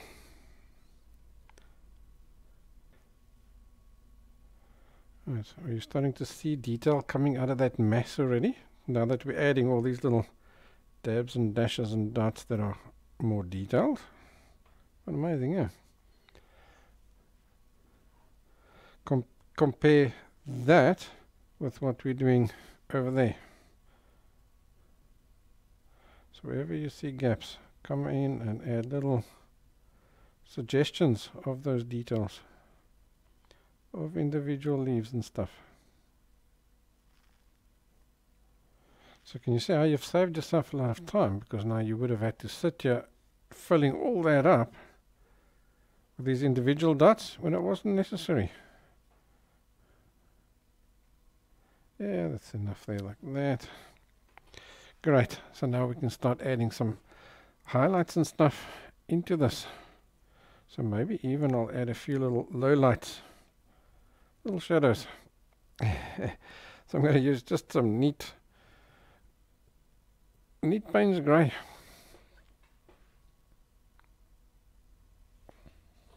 Make sure you have enough medium in there so that you don't have to press hard. You want to press really light. And now I'm looking for these masses inside what I've created. For example, there seems to be a mass. So I'm going to add individual little dabs and dashes exactly like we did over there into that mass on the shadow side, because we're now busy with the shadow leaves.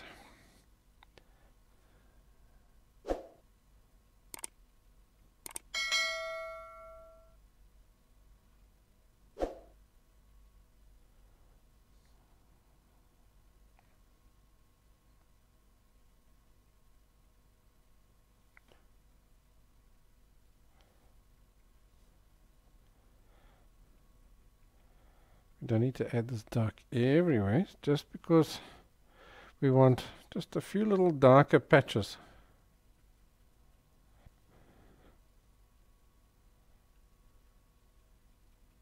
That's enough. Cool. That's really dark, so I'm going to wash my brush, because we do now need to go to some lighter colors. So the first lighter color I'm going to get is just some burnt sienna. Just need a tiny amount more. Okay, so remember, these what we're adding now are sort of midtones in this area over here. So put them to the left hand side of your shadows, so that you don't kill all your shadows.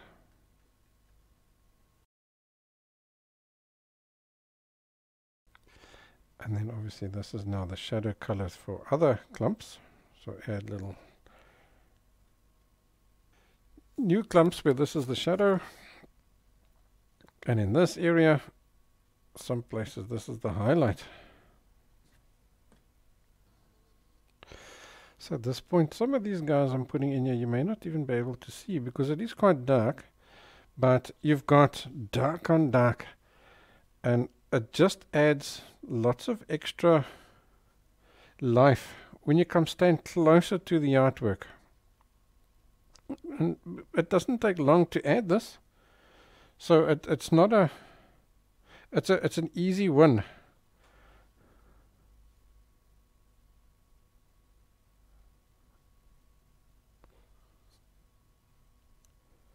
For the guys that want to come and look at your artwork from a closer up, your fellow artists, they always want to come and have a closer look to see how did you do it. So this is an easy win.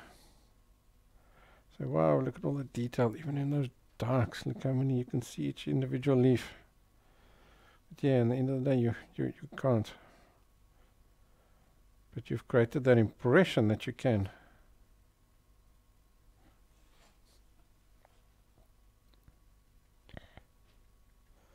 Okay, and the other places, this is now the shadow. So I'm forming new little families. But can you see, I think even on the video you can see there is like now, there's life inside these shadow areas. It's not just one dull color. You've got suggestions of color inside those areas because of these other guys that you're adding now.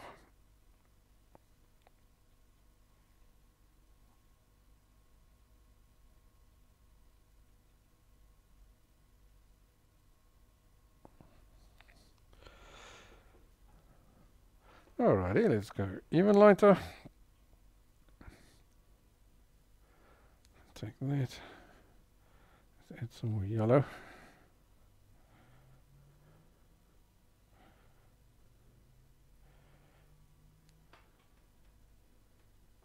That's great. I think for now I'm going to just stick with one color on the brush.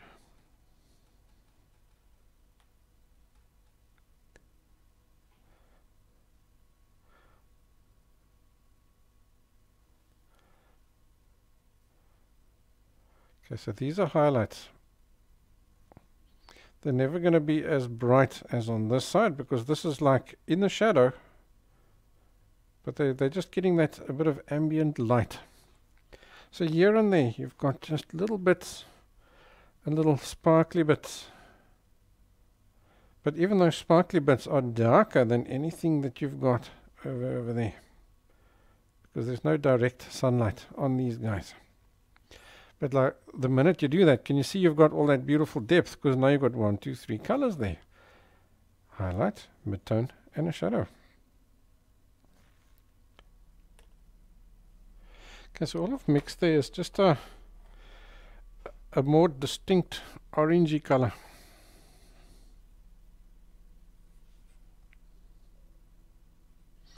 This guy over here is getting a little bit brown now.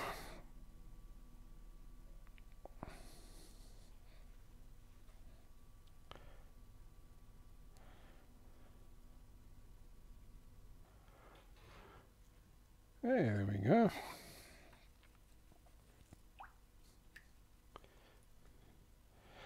And I'm just going to take my fine round and add a few little loose leaves here and there.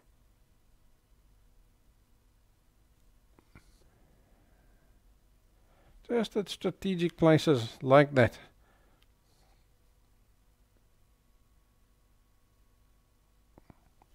And then while you've got the fine line in your hand, just take a look and see here and there if it's gonna,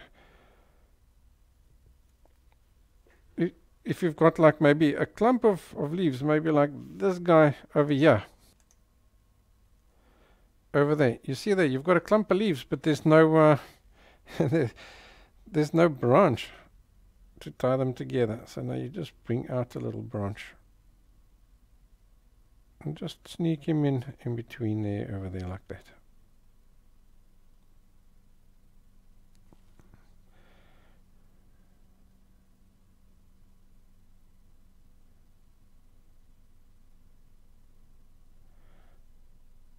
Yeah, let's maybe make this a little bit of a longer branch, just doing his own thing over there.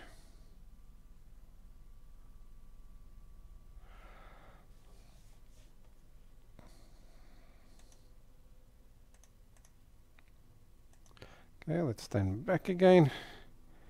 Yeah, there you go. See, now you've got yourself a guy that's looking all nice and natural. And then you can also see if there's places like here where there's no real, you've painted closed most of your branches, and just come back in and add a few little guys just sticking their heads out again. Because you always have those odd little branches just doing their own little thing here and there, like that over there. Alrighty, the end is in sight. All we've got left to do now is this little bit of grass and that bench. So let's tackle the grass, and then we can put the bench on top of the grass. So at this point, you can see our palette is an absolute disaster zone. There's no place left for any grasses. So I'm going to go over and just grab a new palette. If you don't have an extra palette, then what you must do is just scoop up all these colors and just put them to one side, the same as what we did over there with our background colors, to make yourself some more space. But this time you will now just need to wash the area that you have cleaned, because these browns will quickly dirty the greens, and as you can see on from the photograph, the greens that we need do need to be nice and vibrant. And besides, I also want to keep this palette so that I can take a photo of it and add it into the handout for you.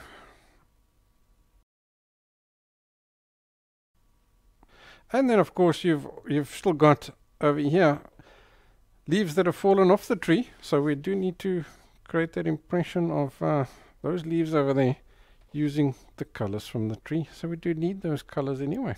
Alright, so we're going to start. We're going to add in a bit of a grassy greeny texture, and then we'll add some, we'll let some leaves fall onto it.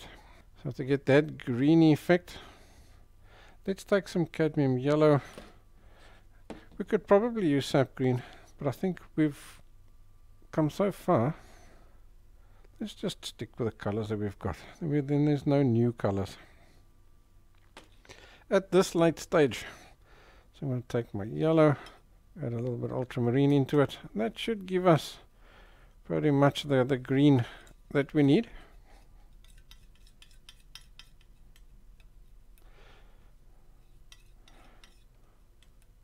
That's as good as a sap green.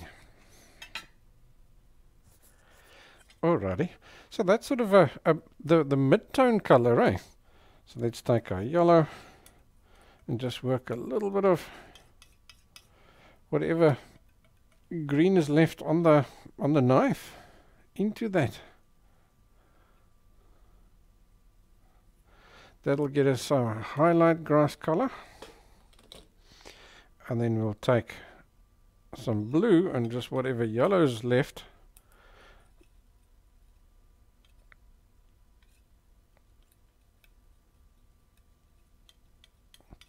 and that should give us more or less our darkest color over there on that green. I need just a little bit more. Still too blue, it must still be just a dark green. So I'm just adding enough yellow into it to flip that blue over to a dark green. That's great over there. Awesome. Then I'm also just going to take a little bit of burnt sienna, which is going to act as our opposite color.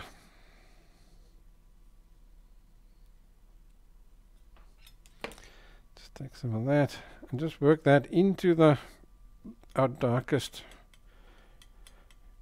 shadow green.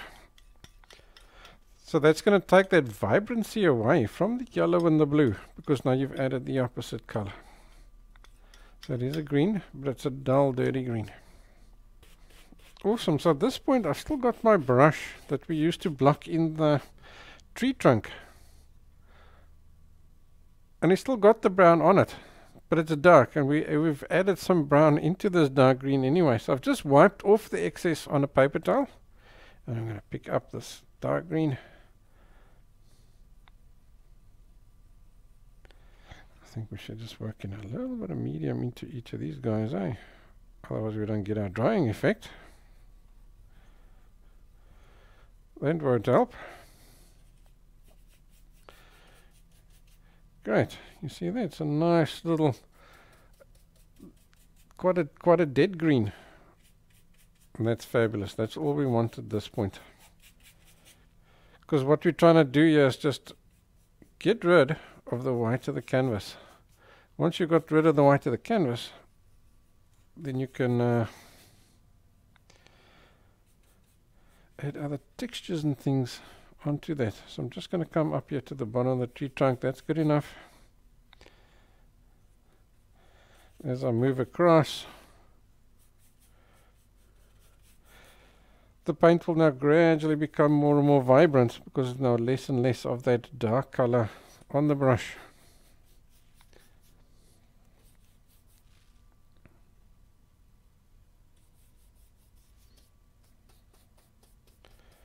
But it's not going to go to those initial colors simply because it's always mixing with whatever's on the brush. Alright, so I just want to get some little texture going on over here. So I'm just going to use just some taps, and that's going to create some idea of those individual blades of grass here in the mass. That's just like that. You see instantly you get a bit of a grassy look. So this is grass that's quite close up, so we do need to get it looking like individual blades of grass.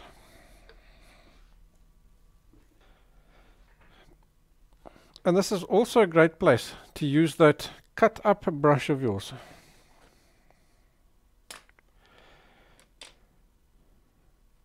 But if you don't have one of them, you can also just use a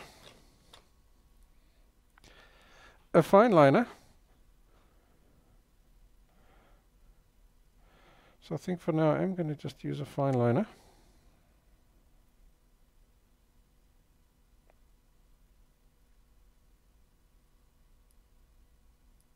Just roll it around to get us a sharp point.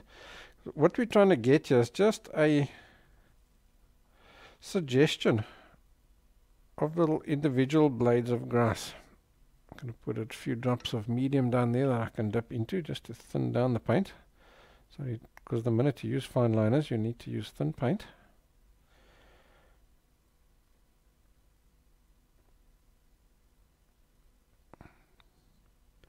Now, what you're trying to do is just create different little directions and things.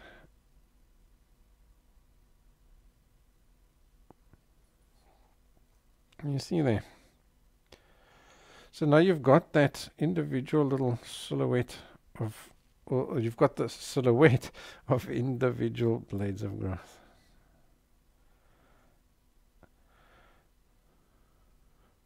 I'm not panicking too much what it looks like at this stage, because all I'm trying to do is break that line that you've got over there. So you can even just use, at this point, still little wiggles and squiggles right here on this edge. Let me do that for you. See, it's just little wiggles and squiggles, so that you're breaking that perfect little line. Then we're going to end up coming in and adding individual, like thinner little blades of grass and stuff like that.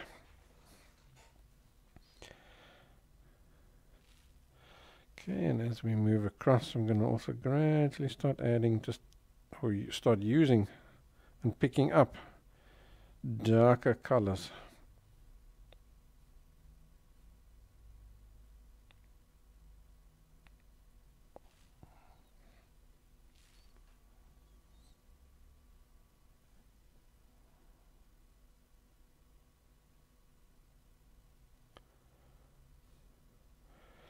That's cool. And we'll start adding just a few little guys overlapping the tree trunk over there like that.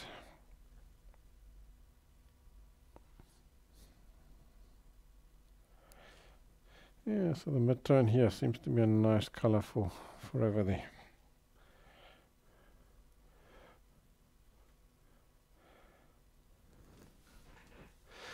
So I know that we've got sort of more sandy area over here, but we can't see exactly what it is. So I'm going to just get myself a little bit of a tie-in between here and there. There it makes sense. Here it doesn't. These colors don't tie in as well as I'd like them to. So I'm going to just, using a horizontal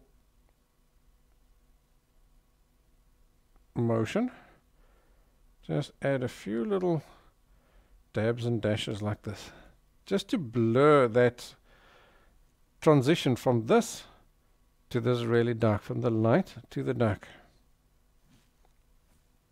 Just a quick little blur over that. And then when we add these individual blades of grass over here, then you'd still get your distance, but it won't be that harsh transition. Yeah, that's fine. Okay, that's got us started.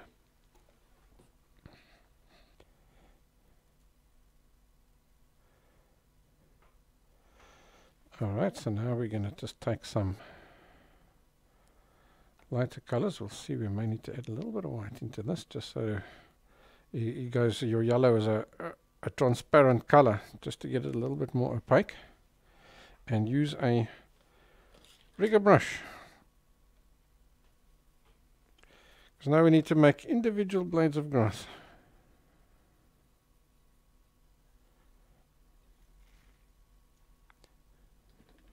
Yeah, I think I'm going to pop just a little bit of white down there.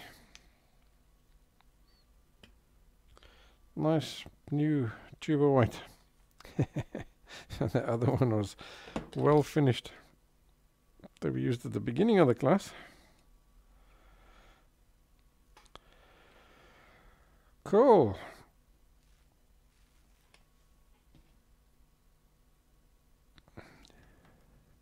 So as you're adding these little blades of grass in, you have to make sure that they're all sorts of different angles and stuff. So use almost like a bit of a crisscrossy motion to get these guys in here.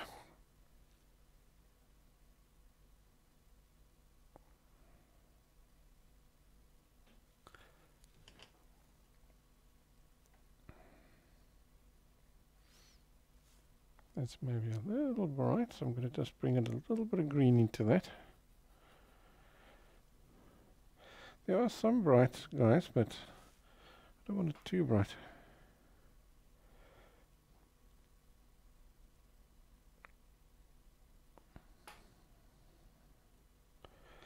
Okay, so what we're trying to create is just a mess. So we're going to use a few different little colors and stuff to suggest a mess.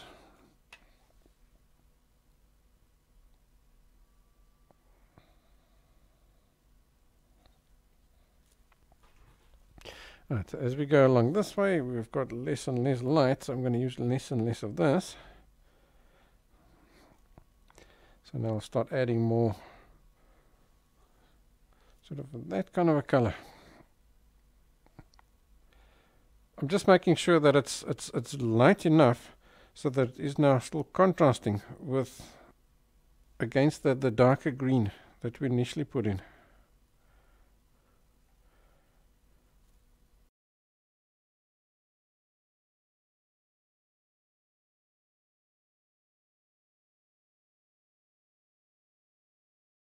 You can see there's just a few little other goodies growing over here that are green. So there's like individual little leaves. Maybe there's a bit of clover or something like that. So I'm just adding those individual leaves in over there.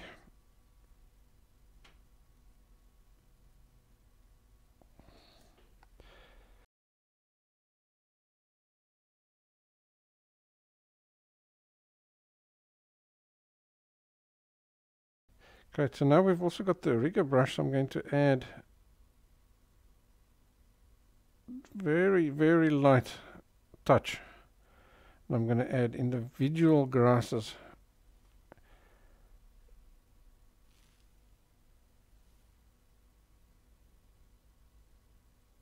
Cutting that silhouette over there. Again, all these grasses need to do their own thing, each of their own little angles and so on.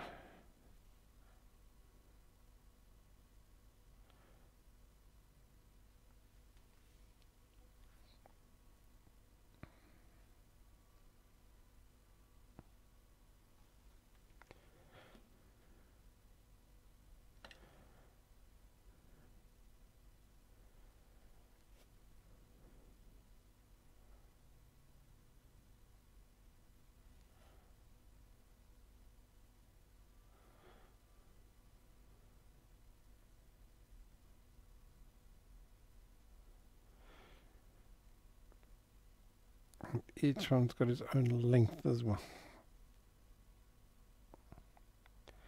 Different angle, different lengths. And that's the way you keep them looking natural. Alrighty, so now we can take some of our leaf colors again. So what I'm going to do is I'm just going to hold the palette here in my hand, and I'm going to just pick up individual little leaf colors. I'm going to create little families in exactly the same way as what we created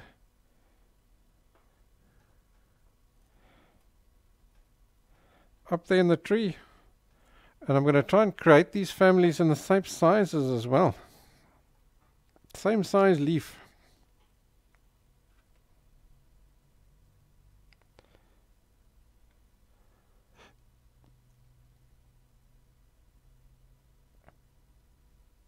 So I'm just going to start here with the darker guys. So what's going to happen is, as you're adding these in, it's instantly cutting those grasses of yours shorter. So later on, if you wanted long grass, then what you would do is you would just come back in and add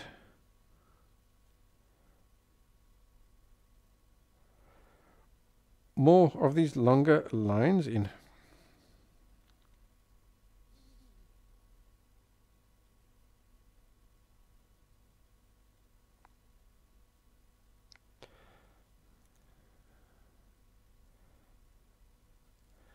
As before, we're adding them in families as well. Okay, cool. Let's go back to some other lighter colors again.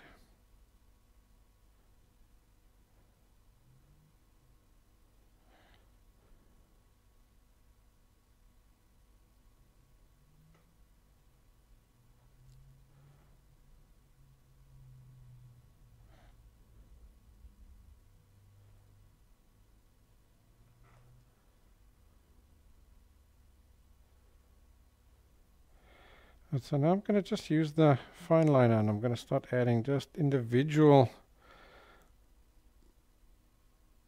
little patches of leaves now. And this little bit here is going to give you all the detail you need, because these are individual little dots, where the previous guys was just like bigger dots, and it's going to give you more of a mass effect, where here these lighter guys and the individual leaves that you're seeing gives you the detail that you're looking for.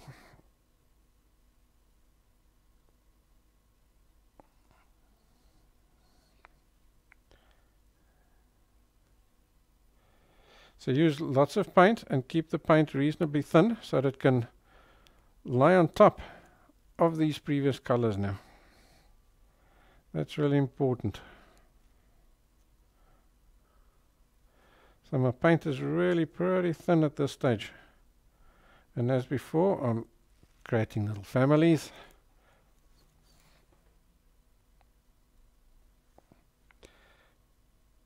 Each guy has a different color, different shape, different angle, and so on.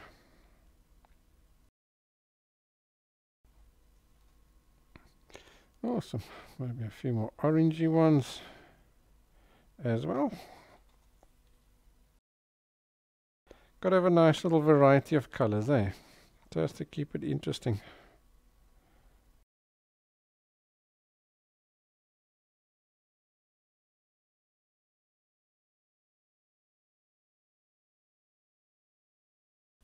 So as you do this now, just remember to vary the amount of each that you put in different places. For example, here I'm going to add more of this orange. Over there I'm going to add less. Over there I'll maybe add just one or two, otherwise nothing more, you know. Okay, so now I'm just going to add a few little grasses over some of these guys. Not too many, just a few here and there. And that just sinks in all these leaves.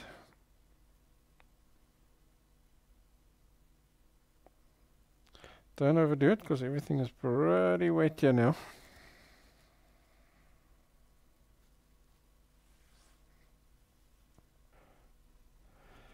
Great, so all we've got left to do now is that little seat. So I'll stick with a fine liner, and it's also wood, so I can just use my wood colors. So I think I'll even just hold the palette like that. So the seat seems to be sort of this yellowy, orangey, grey kind of a color.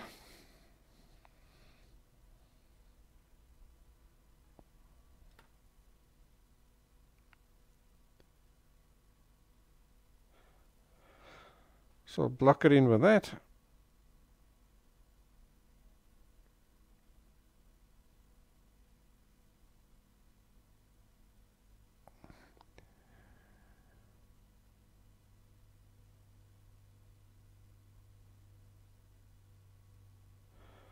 So it does go a little bit narrower on the left hand side because that's further away from you.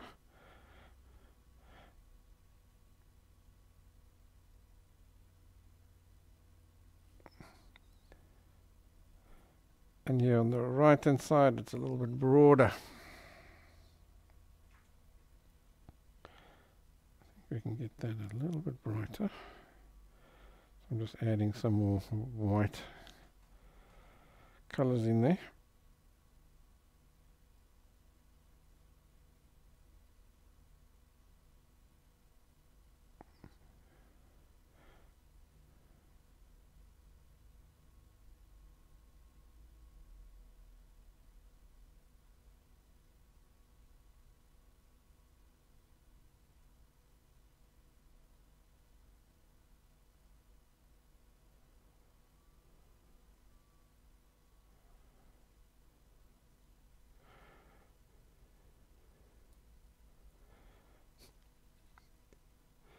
And then we've got the seat. So the seat sticks out further over there, and it just runs parallel to that.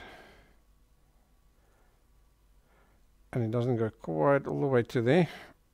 It sort of stops at that angle over there.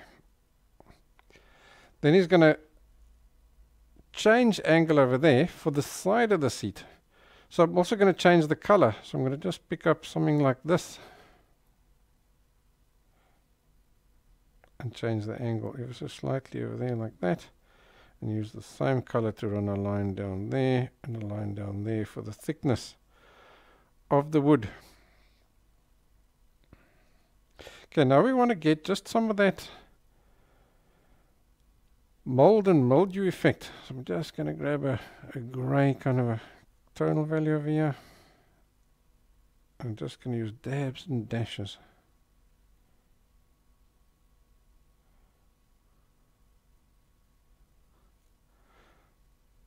All the way along here.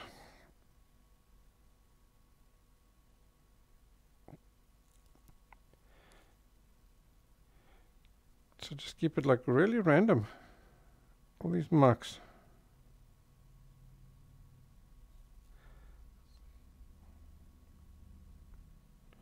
Some places more, some places less, some places are going to be darker, some places are going to be lighter.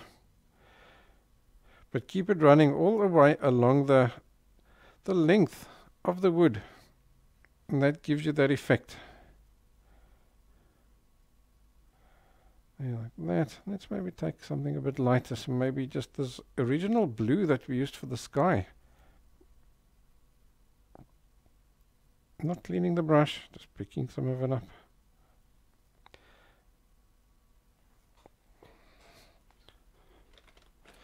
On second thoughts, I am going to clean the brush. There was just too much dark. And there we go. Just wiped off the brush. Just so that we have a lighter version that we're just going to tap in here and there. Don't overdo the light.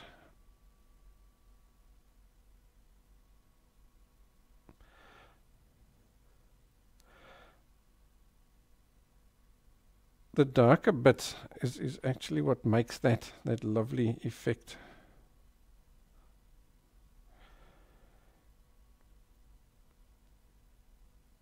And as you can see, it's quite simple, really straightforward. That goes there, maybe just one or two little marks along there just to bring that side bit out a little bit better. Okay, now I'm going to pick up some more of this white on it, and on the brush in a chisel point. And I'm going to just add a little bit of a line over there and a little line over there. It just separates this side over here. Just one or two little light little marks in there. Just separates this plane and that side plane like that. And if you look carefully on the photo, you'll see it as well.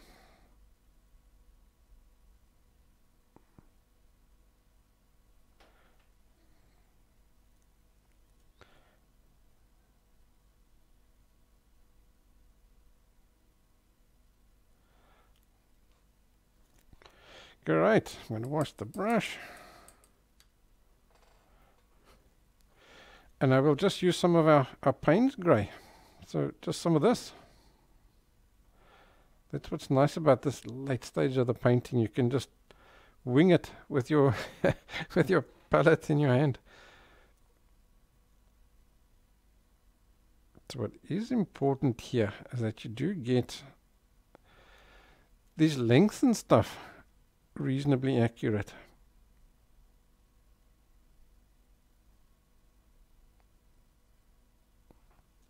That goes to there. There's a bit of metal pipe running underneath there like that.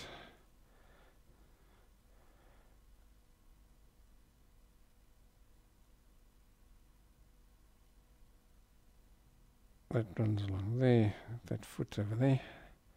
And then here you've got this guy, and this guy, there. And there, just try and get continuity. Like that. And the back foot comes out there like that.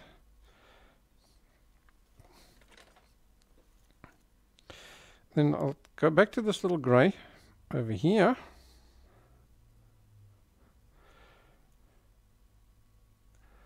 Anything that's a little bit lighter.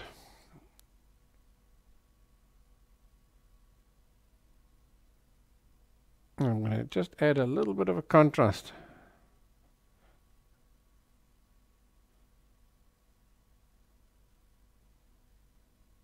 Over there, just to indicate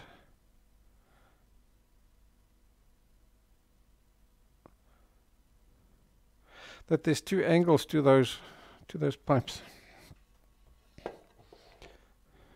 Because it's square tubing. Cool. And the last thing, just grab a little bit of grass. Just add one or two grasses, just hiding the tips or the feet of the bench.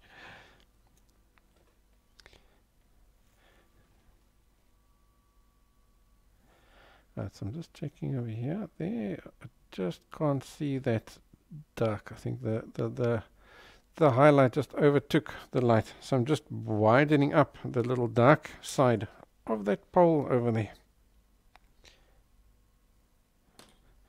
And it does also look like we can just see just a little bit of the underside over there. So I'm just going to run a little very thin Payne's grey line just under there. That just indicates that we can see the width or the thickness of that. Alrighty. Let's stand back and see what does our painting look like. Yeah, there we go. Alrighty, let's go to there. There we go. Now you know how to paint an oak tree. Just keep at it. It's a little bit of a repetitive technique, but it's well worth the effort. So I hope you enjoyed today's lesson. If you did, please go and take a look at my website. The link is below. I have hundreds more classes like this in pencil drawing, oil painting, acrylic painting. There's watercolor, there's pastel, there's you name it, it's there. Go and take a look. I'm sure you're going to enjoy it. Good luck with your oak tree. I'll see you next time.